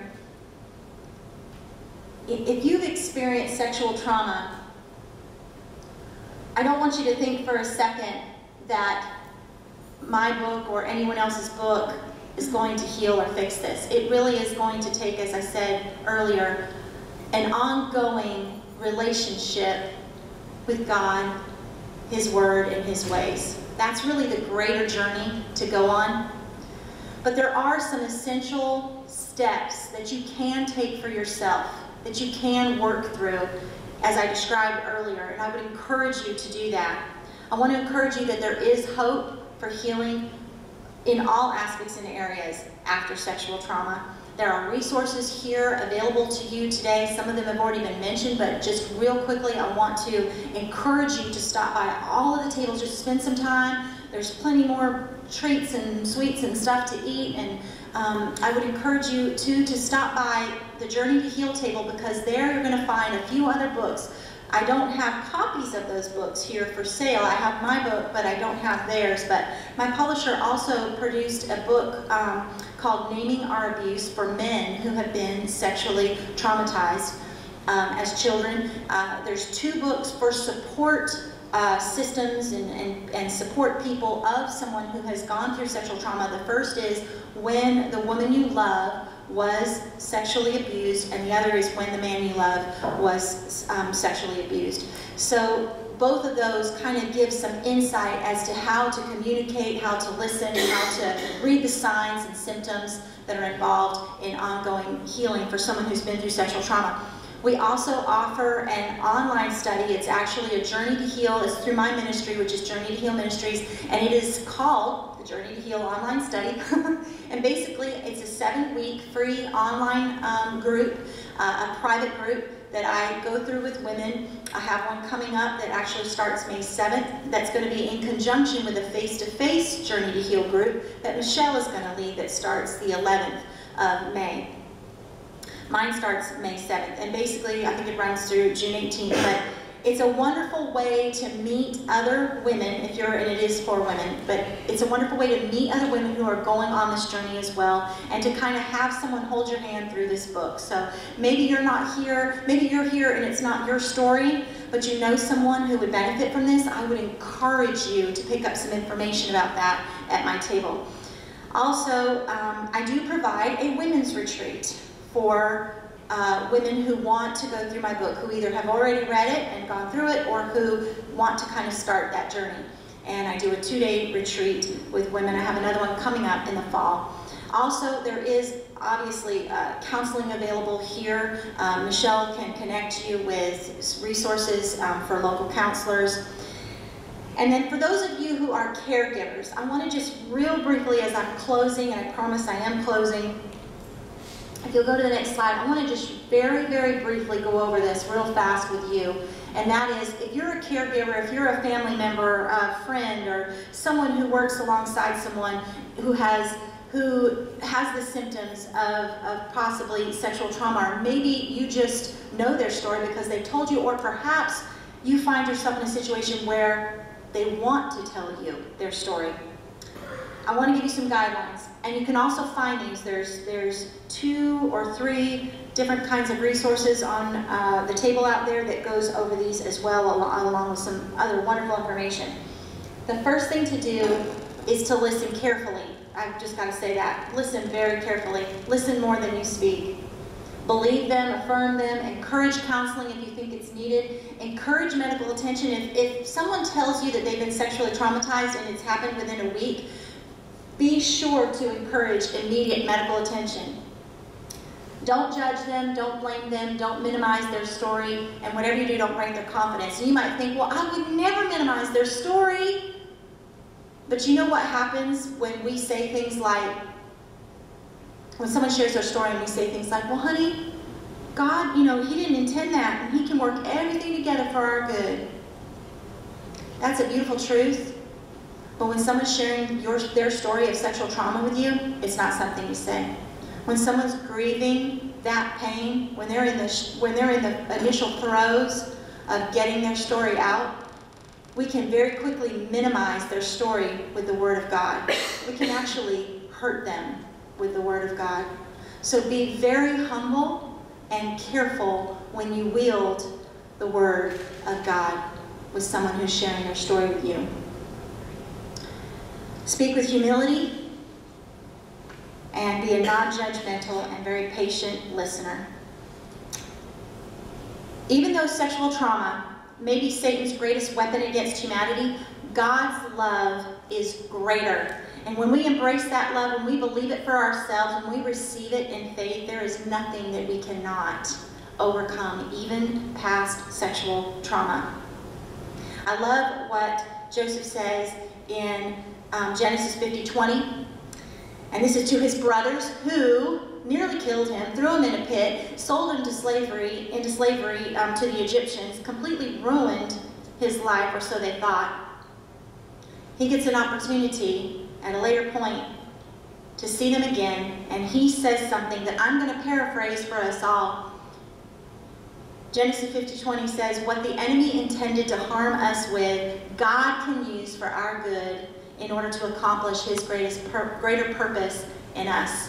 And that is the truth. Thank you so much for listening to me and for being here, and I look forward to meeting you at the resource tables.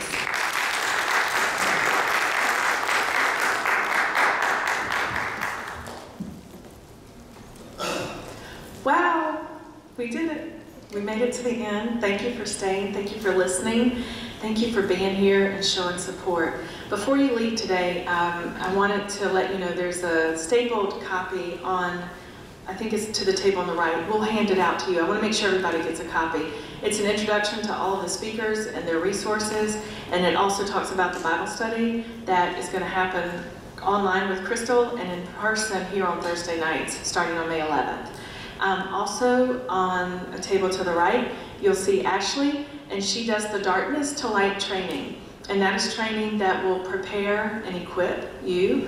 If anyone ever comes to you and says that they've been sexually abused, you'll know how to handle it, you'll know what to look for. It just creates a greater awareness to protect children and to help others. And so if you are interested in signing up for that training, all you have to do is give her your information, and we will have a date scheduled and get in touch with you and make that available. If anyone has any questions, the speakers are going to be out in the foyer, and we'll be happy to answer them for you. I'm going to close this in prayer, and then we'll head out. Thank you so much. Please feel free to eat the carbs. Dear God, thank you for shining your light today, Lord. I thank you so much for just giving us this opportunity. I thank you for the women and the men who showed up today. And Lord, I know that by the time we even walk out to the car, you'll have already placed someone on our heart to contact and say, go tomorrow, come hear it, you can do it. Lord, bring the people that you've intended to hear this message, God. I pray that you would just give us a sense of urgency. If we have to go pick them up ourselves and bring them, God, I pray that you would make a way. Thank you for this time. Lord, thank you so much for your goodness to us and for giving us the courage and the strength to share your goodness with others. It's in your name we pray. Amen. And I also just want to give a shout out to Betty. She was the lady that was screaming, Melissa, Melissa. She's here. Raise your hand, Betty. Don't give up on people like me that look at you and say, I didn't come here to make friends. Like, thank goodness she kept pursuing me. Thank you, Betty. Love you.